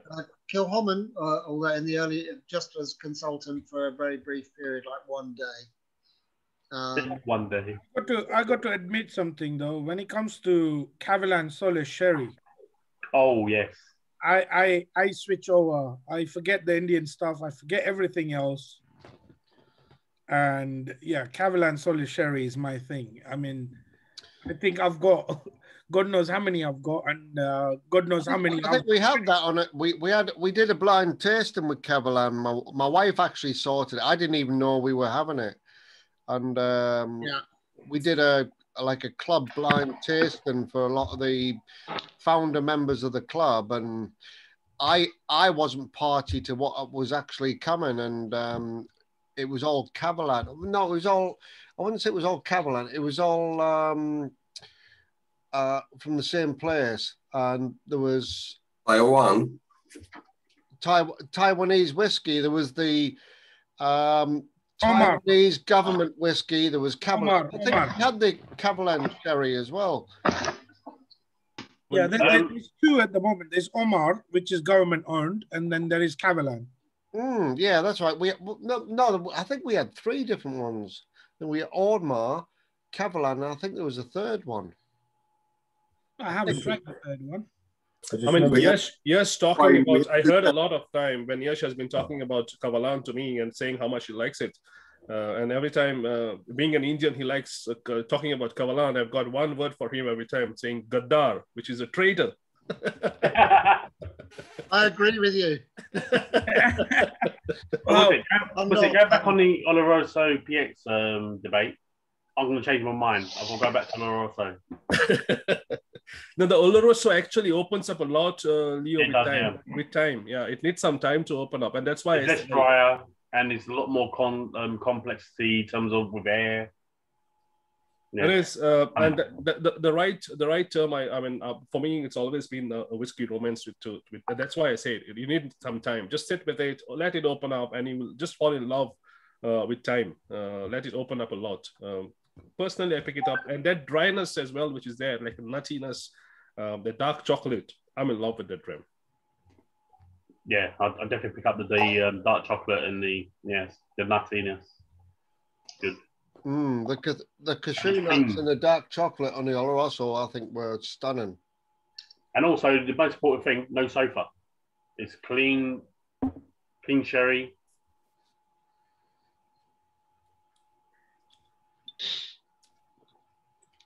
I think the PX is too spicy. I think we're on the last one, the peated select, right? Yeah, if we are done with this, anything else, guys? Any questions on this? Yes. Can we do a poll? Yeah, we do a poll at the end of the night. This is exactly why Nicola is not allowed in whiskey clubs, Nicola. Once we've tasted the last whiskey, Nicola, we will. We have already. I've already organised the poll. Just to show you, that's the Oloroso. I mean, that's the color in the bottle. If you heard. Oh wow, very dark. Natural color. Natural color. And that's only 2 years, right? Shilton or the bottle. And the Pedro Jimenez over here, the PX. They're both natural color. And it was aged for 2 years, 4 years. Just 2 years. Just 2 years in the wine cask. It's American oak. It's again American oak, but seasoned with the wine for 3 to 4 years time, and only 2 years in that cask. So that 2 years has got a lot in that color, which is quite surprising, and that again reflects back to the extraction rate from the wood, what we were talking about earlier, about the faster extraction. It's something which a lot of time our guys say it's about to make it easy for people who do not understand is to having 2 tea bags, one in the hot water and one in the cold water, and see the extraction and see how much you get from the hot water. That's exactly what happens. I heard our Michael, our master distiller, saying today that for us whiskey cooks. You get a lot coming in a short time. Wow, just tasted the Peter Select. Oh my god. Well, I think Shilton, from what I'm seeing from the chat, is you're going to have to put a date in your diary in the future, because I think a lot of the guys are wanting to do some of the select cask, special casks. So I think we're probably going to do another tasting with you in the future. So once your baby's done and over, I think we're probably going to come back to you. Yeah, no, definitely. I'm up for it. I love doing it because that is one thing. Trust me. I mean, people who know me in the industry knows that I love getting out there and having a chat and sharing a dram with people. And I would love to do it anytime you want to. Let's book in something and pick up some different whiskeys. And if traveling is allowed, or if getting some whiskeys is easy to get from out of UK, then maybe pick up even one or two from somewhere, some whiskeys which are not available in the UK, just to see and compare. Absolutely. I think we'll leave Yash sort that out. I do a lot of traveling because of my work, so I can always pick up a few here, there, and everywhere as well. Yeah, no. I mean, no. It's. I mean, if I start traveling again, I can always pick up. So not to worry on that. You know, I can always sort out something. Or there is Christmas editions. There are so many things that we can do. We can put up some different 6 whiskeys I can see in that lineup. Yeah, Shilton, I think we should have put up one of the Christmas editions onto this lineup. No, we have got the Nirvana. We have got the Bold, which we have not tried. One of the best sellers today, peated whiskey. The Bold.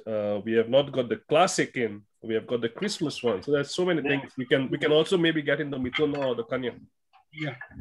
I find it quite interesting because I have a very good friend of mine that I've worked with for many years over my past career, who he's an Indian friend and he comes from Mumbai. Oh yeah. And he loves whiskey. His favorite is Bunnahabhain, and I've taken. He comes very often to London, and I meet up with him quite often because he has family in London. And every time we go to a whiskey bar, he always tells me I don't like John Paul whiskey, and I'm quite surprised at that. After tasting tonight, being I don't know. I think I'm going to through few whiskeys into him blind and just ask him to taste them. If he's drinking John Paul Wayne, he's probably drinking the Lidl version. It's Paul John. Yeah. Oh, sorry, Paul John. No, it's one of the things which is very, very true. Sadly, very true that you will not see many people. I mean, I will give you an example. Around 2015, when the brand, when I just moved over here and I was back, I was doing a tasting with the guys. My professor was in the tasting and just poured, had a great session. He said, "Shilton, it's a great whiskey. I really loved it. But I cannot take it home. I cannot buy a bottle and take it home." I said, "Why? What's wrong? You can always take it." Said, "I cannot. I mean, I can take it for my use, but if there is any occasion at my house, I cannot serve it to my guest." Why? What's wrong with that? Because my guest will come up and say to me that, "Why are you giving me a local product which is made 20 minutes away from here? And where's your imported Scotch gone? Why are not giving me an imported Scotch?" So the name imported Scotch itself is a label. Do you think that comes down to kind of, I know with the Asian mentality, the kind of brands are a big thing. So, you know, if you've got a Scotch whiskey, it's a completely different thing to a local homemade brand. Yeah, it's more of not a brand thing, but it's more of, oh, if I can get something for £100 from outside of India, that's a better thing in front of my guest than something from inside India. It's simple as that. Prestige. Yeah. Prestige, yeah, prestige. I mean, I spent a lot of years drinking with this guy, and we would go to bars and all over the place, and he would absolutely drink me under the table because he would drink whiskey all night. I'd drink beer, I'd be gone, and he would still be drinking whiskey, and he'd probably drink Johnny Walker. That's Shilton. He would drink it all night, constantly, and still be fresh as a daisy in the morning. And I've taken him to some, you know, Milroy's and places like that, and his preference is just purely blended whiskey because he likes whiskey and that's what he likes. And the few factors over there. I mean, we in India have got a sweet tooth, A, to start with. B, is at the same time, it's a hot country. So a lot of consumption that happens up there. The bigger market. There is of course a niche market which drink a single malt, but the bigger market will be having a mixer. So we'll always see someone having a whiskey and a Coke, or a whiskey and a soda water, or ice on the rocks. It's because it's a hot country, and at the same time we have a sweet tooth, so we prefer that style of whiskey. And it's a very common thing. It's a very common thing you'll see, but the one thing which you said, which we have seen and noticed, is that we can keep up. We can drink a lot. Yeah, we can. Absolutely, yeah. We are all alcoholics. We consume more alcohol than anywhere else in the world, I think. Okay, the population is about 1.4, I think. I don't even have a count, a billion in the country. The consumption in that country is 1.4 or 5 billion liters a year. So that's almost 1 liter per person. Imagine that. Yeah, and on top of that, it's a simple way. And there's three of us here tonight, which is Amit, Ravi, and myself. We are from a state of Gujarat in India, and the amount of alcohol that has been consumed in Gujarat, I've been there, Gujarat. Well, so the amount of alcohol we drink in Gujarat, while it's not allowed. I think the highest amount of alcohol sold in India is in Gujarat. Not sold, consumed. Am I right in saying that Gujarat sold illegally? Am I right in saying that Gujarat is the next state to Pakistan? Pakistan has got Gujarat. Pakistan has got Rajasthan, Punjab, Kashmir. Yeah, because I remember going there, and I remember we went. I joined a ship in Gujarat to go diving there, and I remember watching planes from India and Pakistan coming past and firing missiles at each other, and I'm like, what's going on here? They were having a little border tiff, I believe. We were just having a little fun. Yeah, but we were on a ship not far from the land, and I'm like, oh, I hope they don't come out and just jump one on us. Well, Wayne, you got to see some fireworks. I did, yeah. But that's about as far north as I've been in India, and I don't think you can get much further, because we spent 12 hours on a mail train from Bombay, or going up there, and it was quite an experience, I must admit. It was beautiful. It was lovely. Gujarat is a Hindu state, right? Because I remember driving through there, and we had to. Okay, it was early in the morning. It was like 5, 6 in the morning. We had to kind of circumvent the cows that were sleeping in the road. Oh yeah. So it's that's you will find cows all over India. You would see that in any state. Yeah, regular basis. But I think if you think about maybe 2 states, whether Gujarat and I think maybe Maharashtra put together, we have more Muslims in Gujarat and in Maharashtra than Pakistan and Afghanistan put together. Mm-hmm. So it's a wonderful country. I loved working there, I must admit. It was one of the nicest places I worked there when I worked there. Guys, I'm sorry. One place to be. Shilton is trying to say something. I'm sorry to cut you off. No, I wasn't. I was just going to ask about the tram and get back to Gujarat, because I've got a lot of things to talk about Gujarat and places there. But just so that we talk about this is the peated select cask, American Oak ex-bourbon. This is, again, this whiskey is about 7 years old. ABV, guesses, ABV. There's a lovely experience you can do. I'm sure a lot of guys have tried it already, but I will strongly suggest give it a good big chew, at least a 6-second chew, and see the way it just explodes. A lot of black pepper spice, on this. The chewing thing, which I always tell people to do, is there's a very wonderful experience you get when you start chewing this.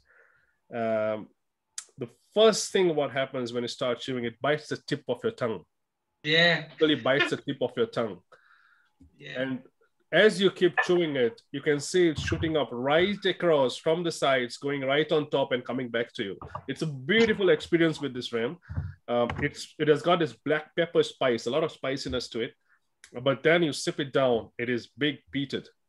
The peat over here, it's not your Islay style peat, because the peat used in this one is sourced from the highlands. So it has got more of your earthy, heathery character on this. This is very meaty. This dram is very meaty. The first thing which comes to my mind when I'm having a sip is barbecue. Straight away, it takes me to a barbecue on this. Lovely big dram. It's a whiskey which I always keep in my flask when I have to go out somewhere. Not in the summer, but it's always in my flask. It's a big dram. It explodes in your mouth. That's why I would say give it a good chew. It opens up. It's a meaty dram, nice earthy character to it, and a few of my, Yash maybe and Amit and Ravi will understand. I enjoy having this dram in that. In my little chai cup. I love this dram in this. What's the ppm on it? It's 35. 35. Yep. ABV. Okay, guessing. I've seen a lot going on there. 55. It's 55.5. Yep. It comes in a green bottle. Yes, have you got one over there at your back? It comes in a green bottle. No, the green box, maybe? No? Yeah, that's the one. Oh, you have the boxes here. So that is a green bottle, which comes a dark green. The Oloroso PX are beautiful colored ones as well. It has got this bright colors on the Oloroso and the PX out. They are the closed boxes. So peated is the select cask peat from Highland. There's a different style. If you like your bowl, we source the peat from, yeah. So Yash has got on his screen the Oloroso and the PX on the screen. We source the peat. Say something so anyone on the full screen can have a look. Can you sing a song, Yash, for us? I mean, it will keep you for a longer time. I have to get, I have to go and grab Kinjal for that. Yeah. So, yes, we source the peat from two different regions, Isla and the Highlands. This one uses peat from the Highlands. The Bold uses peat from Isla. So it's a different style of whiskey, different character. But this is a big boy. I love this whiskey. Beautiful. I get loads of kind of like bacon, black cherries from this.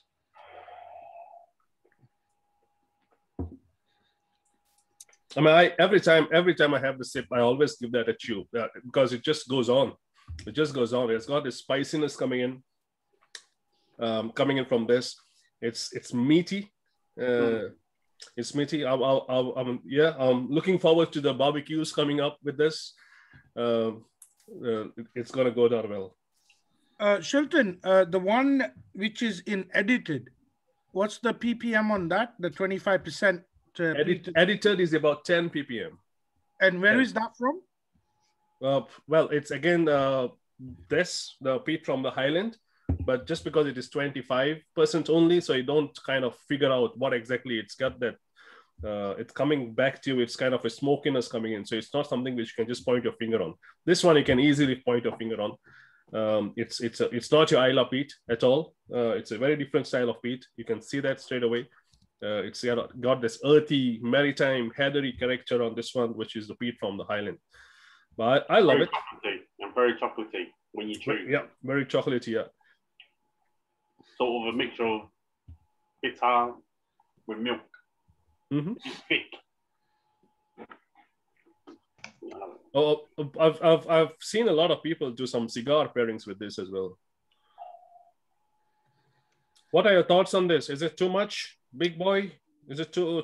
No, I think you mixed it up for me. I had a clear winner, but now you kind of mixed everything up for me. I mean, my decisions on the dram of the night has just gone ballistic now because. Wayne, I'll tell you this. The first thing is my motto. If you can't convince them, confuse them. I think you just did that, yeah. Definitely, because I'm now confused now. I don't know which one to go for. I already know. It's so big and bold. It's got so much complexity in there. It's so complex, so many flavours, and it's not. And the peat is nice and subtle earthiness, chocolatey, thick, oily, and the taste lingers forever. But which one do you prefer, Leo? What, of the top lineup? Yeah. This one. The peated. Yeah, I've gone into peat quite a lot. That's exactly what Yash mentioned to you before, Leo. If you like your edited, wait till you try the last one. Yeah. How well does like heavily peated whiskey go in India? Okay, very interesting. It's not a big thing. But there is, of course, people who like peated whiskies, maybe different states, different part of the country. The beauty about the country is that you find different weathers everywhere. You know, you can. There is also a place called as Cool, which we call as the Scotland of India, because it's nice and cold. So we get different things. I'll give you an example. I am a big peat lover. I go bonkers. I go crazy for peated whiskies. If you look at my whiskeys over here, everything down will be all peated, limited editions or whatever it is, but all peated, most of them. First trip or second trip back home from here, I got a bottle of a peated whiskey, one of my favorite peated whiskeys I picked up from the shelf and got it back for a gift because my friend in Goa has got a beach shack. I thought, okay, I'll just go to him and we'll have a good time on the beach. I'm meeting him after a long time. I took a peated whiskey. We opened up I gave it to him as a gift. He said, Shilton, let's drink together. Okay, fine, let's go for it. He opened up the bottle, first dram. I had that dram, and the first thing I said, his name is Prajay. I said, Prajay, dude, you can keep the bottle for yourself. Have it whenever you want to. I'll go back to my beers because I was sweating. With that dram, one dram. It's too hot and humid to have a peated whiskey, especially in Goa. I don't see that. Unpeated whiskeys do work well. Saying at the same time, bold. I mean, CSD is it called as the military canteen? Is it? Yes, CSD in India. So there we have got the bold listed in that, which works very well, which is peated. But heavy peated? No. To answer that question. But here's the thing, Shilton. Like, okay, so in India, from my experience, the people I know, most of them, I mean, I would say 95% of them are whiskey drinkers, whether it's blended, single malt or not. Generally, is blended, and 80% of the time is what you can get hold of. But the people who actually are into the single malts, they are all after Lagavulin, Ardbeg, Laphroaig. So generally, single malt lovers, they do love their peated whiskies. I mean, if you take it, Shilton, as you know, Smack, Hemant, whether you talk about Hemant or Harsha or anyone else, they love their peated whiskies in general. No, but yes, I'll get back to that. The thing is, as I said before, single malt drinkers who really understand whiskey, it will be a very small percentage, very niche market. Most of it is drinking blends. They want something which is sweet, high ABV, sweet and high ABV is all they want to go for. I have to say that peated select cast that we've just tried is as good as anything from Islay. That's all I'm going to say. It definitely packs a punch more than Islay. It's overall complexity in terms of like the amount of chocolate you get on the end. The finish is endless. Obviously, I think the ABV helps in terms of carrying it through. But I've tried a lot of Isla's on cast strength, but it's so much complexity. You got the earthiness from the Highland peat. It's endless. That's how good it is. That's how good it is. Yeah, thanks, Tim. Compliments to the chef. I didn't mean to interrupt. I didn't. That's right. It's such to be honest. Shilton, what age are we looking at on this? Let's have the rundown on this barrel. Yeah. What's the age? The age and the barrel. What are we looking at? How many years in the barrel? Oh, this one's about 7 years old in a cask. Full maturation. It's a first fill American oak cask. This is a small batch. When I say small, it's about 30 casks roughly on one. So every batch you will see it's kind of similar. It's very. If you have a very old one, I mean, this one I've got over here is in 2019. I don't know which one you guys have got. Yash must have it written. I've got it here. So the batches before had a different age. It's batch number 2, 5th of January 2019. Okay, so that's the same one. So the same one. Yes. Do you have any left of it? A bit. Could you do me one more sample? Sure, no problem. Could you send it to Garson? Garson, I think you would love this. It's a truly almost like an Isla, but it's Indian. And this stands out. Compared anything to Isla, I think you would be absolutely loving this. Friday night is our curry and whiskey night. So if you could get that up to me for next Friday, that'd be great. No problem. I'll send it on Monday. First thing. I was only joking, Yash. Listen, all the parcels I send out don't arrive, so just whenever you want, mate. Yeah, I haven't had your little pink thing pop through my door either. Whoa. Come on. Garson, I'll let you into something, Garson. I'm not here for the laughs. Like, I'm here for the drams. Come on. I'll let you into something here, Garson. You're not the only person to have this issue with the post office, is he, Wayne? No. I've done that before. I know how desperate it is. It's just like, oh my God, what's going on? I don't want to steal the show here, but it turns out my girth is wider than a lot of letterboxes. It is, yeah, definitely. but actually, I think, Garson, this is something you should try because I know you're a peated lover, and this actually I think is as good as anything on Isla. We're sitting here with an Ardbeg because we don't have the. I'm sorry, guys, we couldn't join tonight because we were on another thing. But we're sitting here with an Ardbeg, and we've got a couple of Ardnamurchan drams as well. So, but yeah, love anything peated, and I'd love to try the Paul John. In fact, he's feeling jealous now. I tell you what. Listen, I had the Orbiter. We had the Orbiter on one of the Grand Drams, and that was pretty fantastic.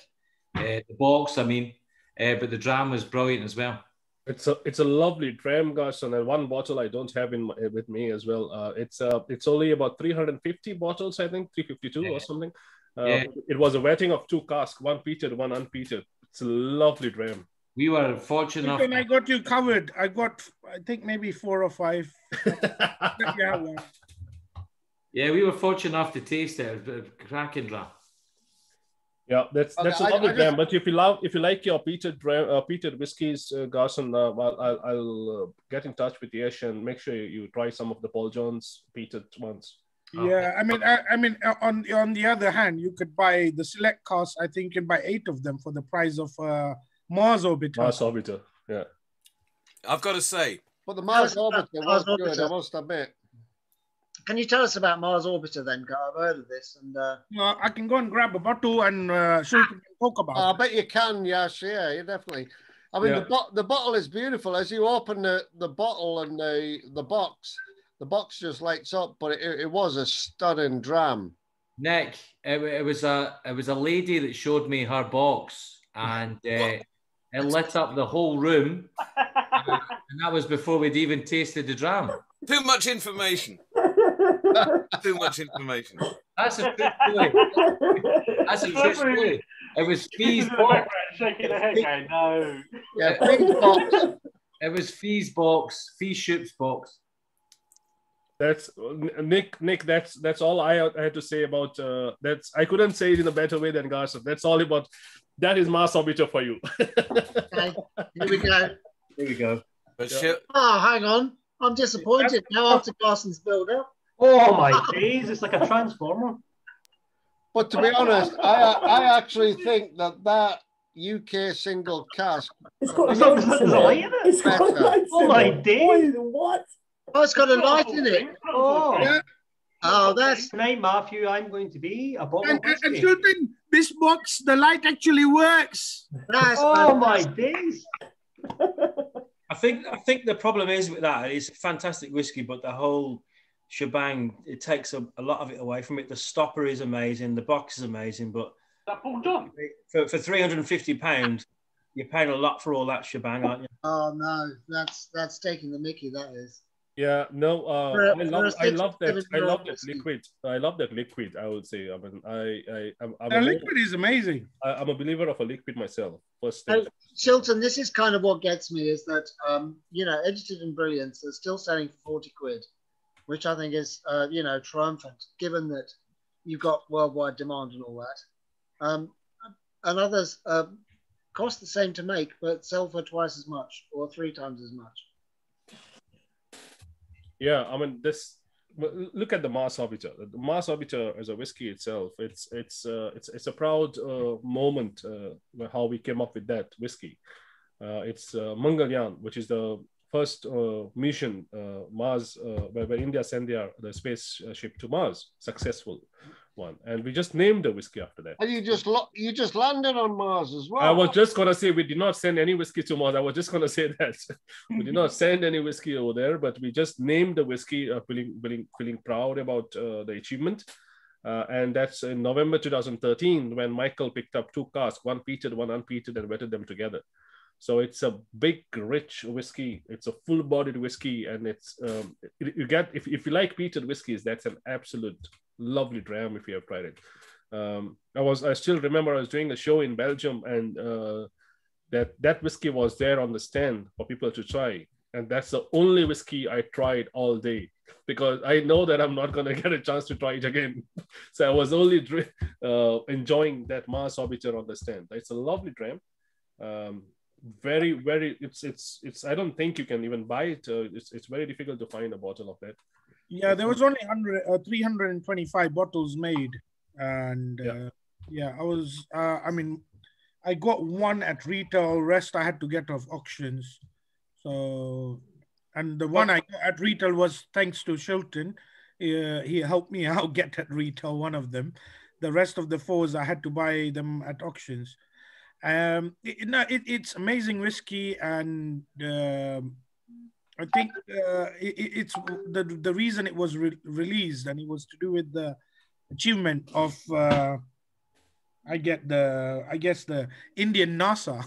Yeah. Right, I think we're going to have a vote on the night. Let's get the poll up. I just wanted to say. I just wanted to offer my appreciation for that last whiskey because honestly, it reminded me of some of the best Ardbegs I've tasted, and better than ones I've tasted recently, I have to say. But also in the nose, there was that walking past a farmyard where a herd of cows had just had a good old shit that you get from a good 12-year-old Lagavulin. So really, what you guys have done with this is really, really amazing. And I want to ask you a question, Shilton, that if it's sort of 7 years old in India, would that be equivalent of maybe twice as much in Scotland? 3 times. 3 times. Easily 3 times. Amazing. If not more. Tim and I know each other for a long time now, and I know he's a big fan of the peated whiskies. And coming that from Tim is really something big to listen about it. I just want to say one thing. I mean, I'm going to freestyle here, but I'm just going to sing you a verse. I was going to say the same thing. We needed some light moment there, Tim. Well, I'm just going to freestyle because I haven't written anything here. So it's something I... Well, tonight I gotta say, Indian whiskies rule. And if you're stuck in Scotland, I think you're a big, big fool. Oh yeah, and thanks to Shilton, he's taken us all through the Indian school.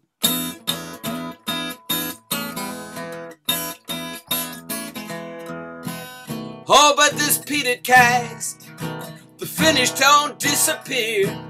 Oh, one thing is clear, this whiskey lasts. It's longer than Shilton's beard.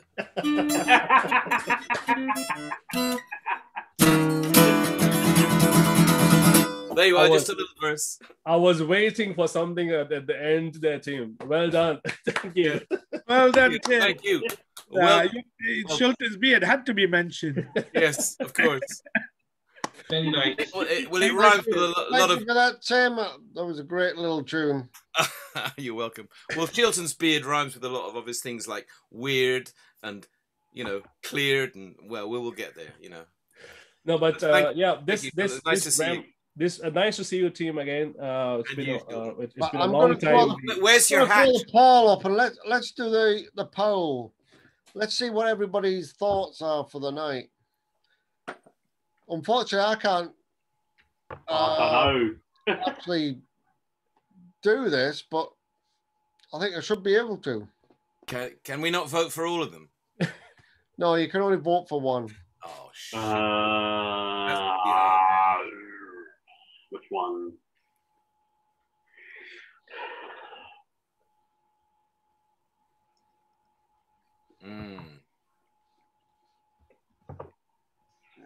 Come on, folks. It's nearly gone.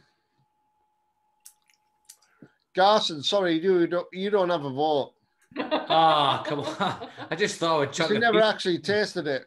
I was actually going to ask Nick what he wanted as the second place, but...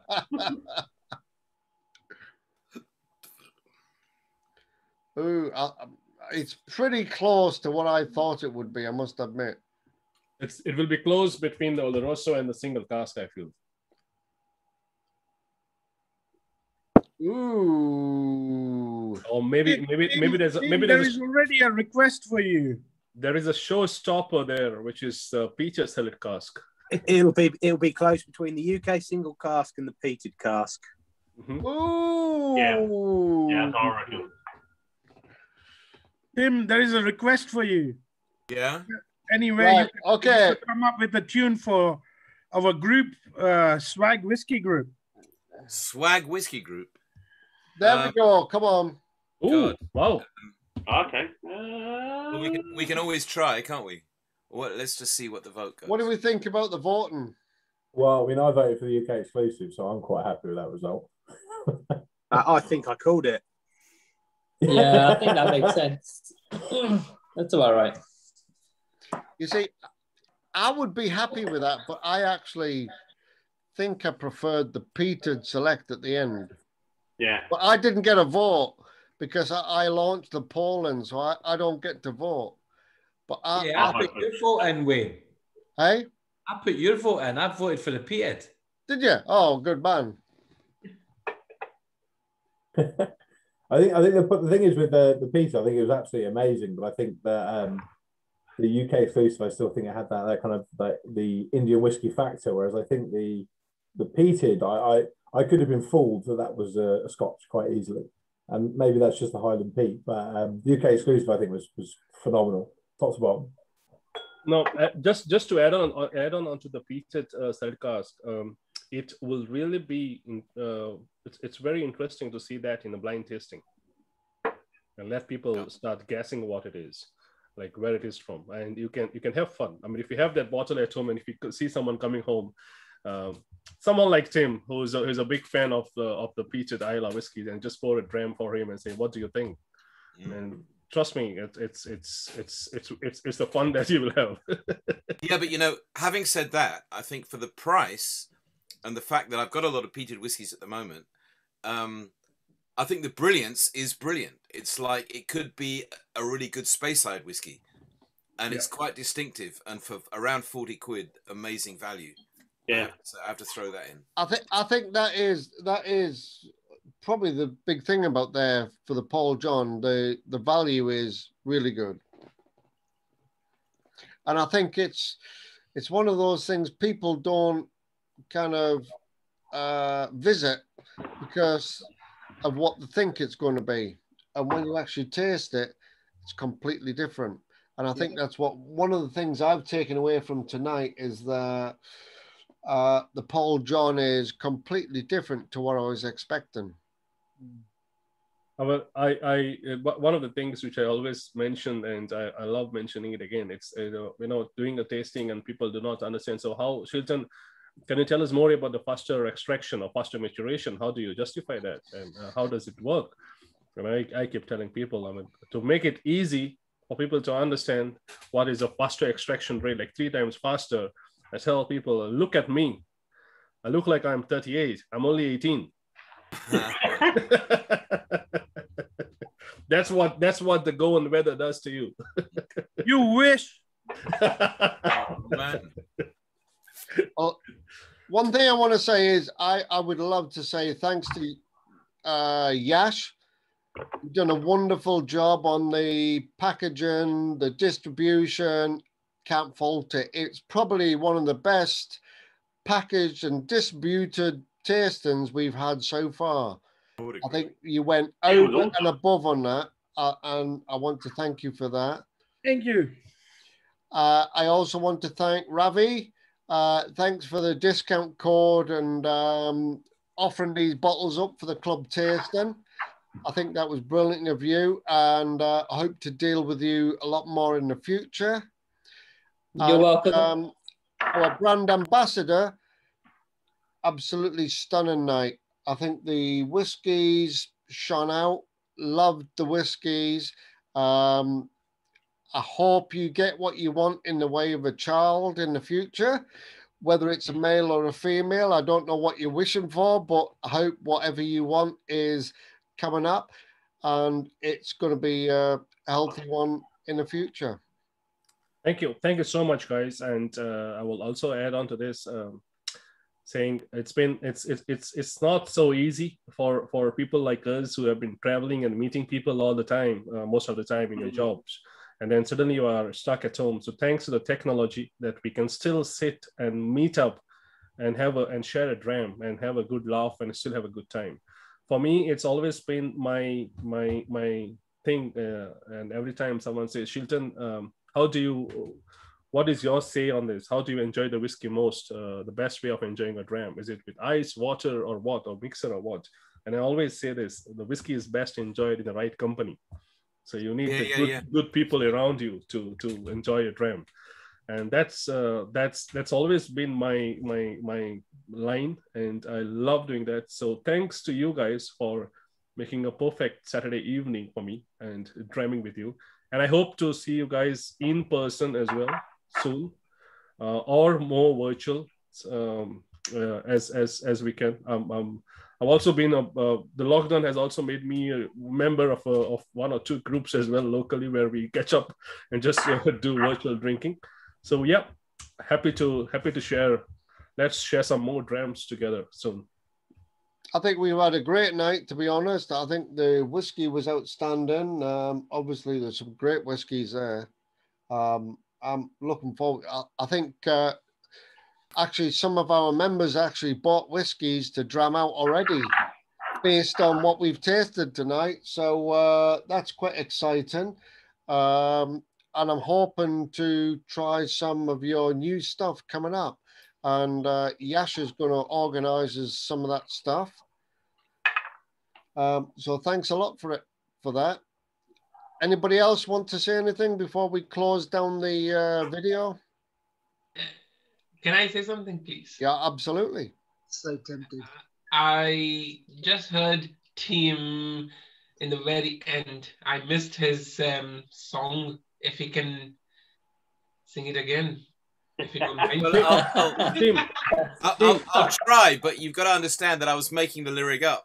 Tim, I have a request for the road. My request to team is that whenever this is done tomorrow, you need to send me that video again. I absolutely loved it. I'm going to put it up on social media. Hey, Wayne, you're recording, right, Wayne? On we are recording, yes, we are recording. Is it recording? I'll pass it on to Yash and he can distribute it out. I was making up the lyrics, so it's not going to come up the same twice, but it went something like this.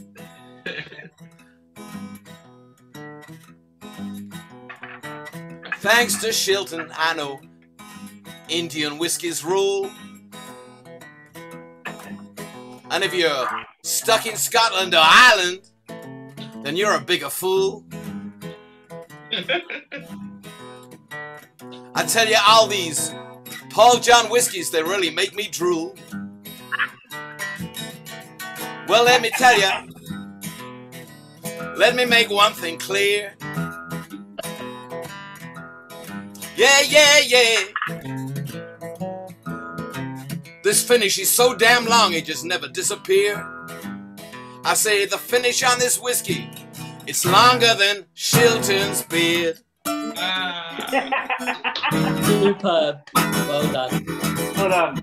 Like something like that. I just called my wife. Thank you, Tim. I just called my wife. I was like, I missed something very special. So she just came back saying that. Oh, brilliant. Well, hi, how are you doing? That was wonderful. Well, welcome. Well, just, that's what whiskey does to you. It just kind of gets the creative juices flowing. Hey, I couldn't play guitar before I drank whiskey. Now look at me. Amazing. Shilton, do you happen to know, we've got a family thing clashing the same day. Do you happen to know if at the whiskey show this year, they're doing a trade day as well? Or not? They are not doing a trade day. They are doing the show is going ahead, the whiskey show London, but Friday. they are not. there is no trade day as such like before. I'll just have to get a train up from Dover then on Sunday morning and try and get to that one. All right. Well, hopefully I'll see you before then. But I agree with you that the whiskey tastes better in company, and that's been the biggest drawback of lockdown. Yeah, 100%.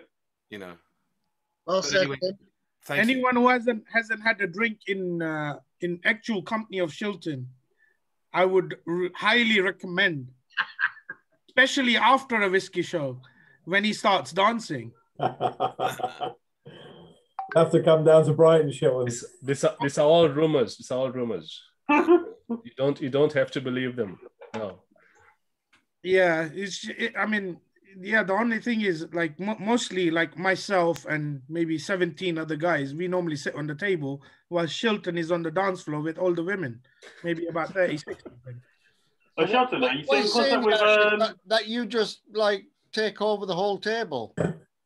Why are you sitting on the table and not on the chairs? Was he Shilton?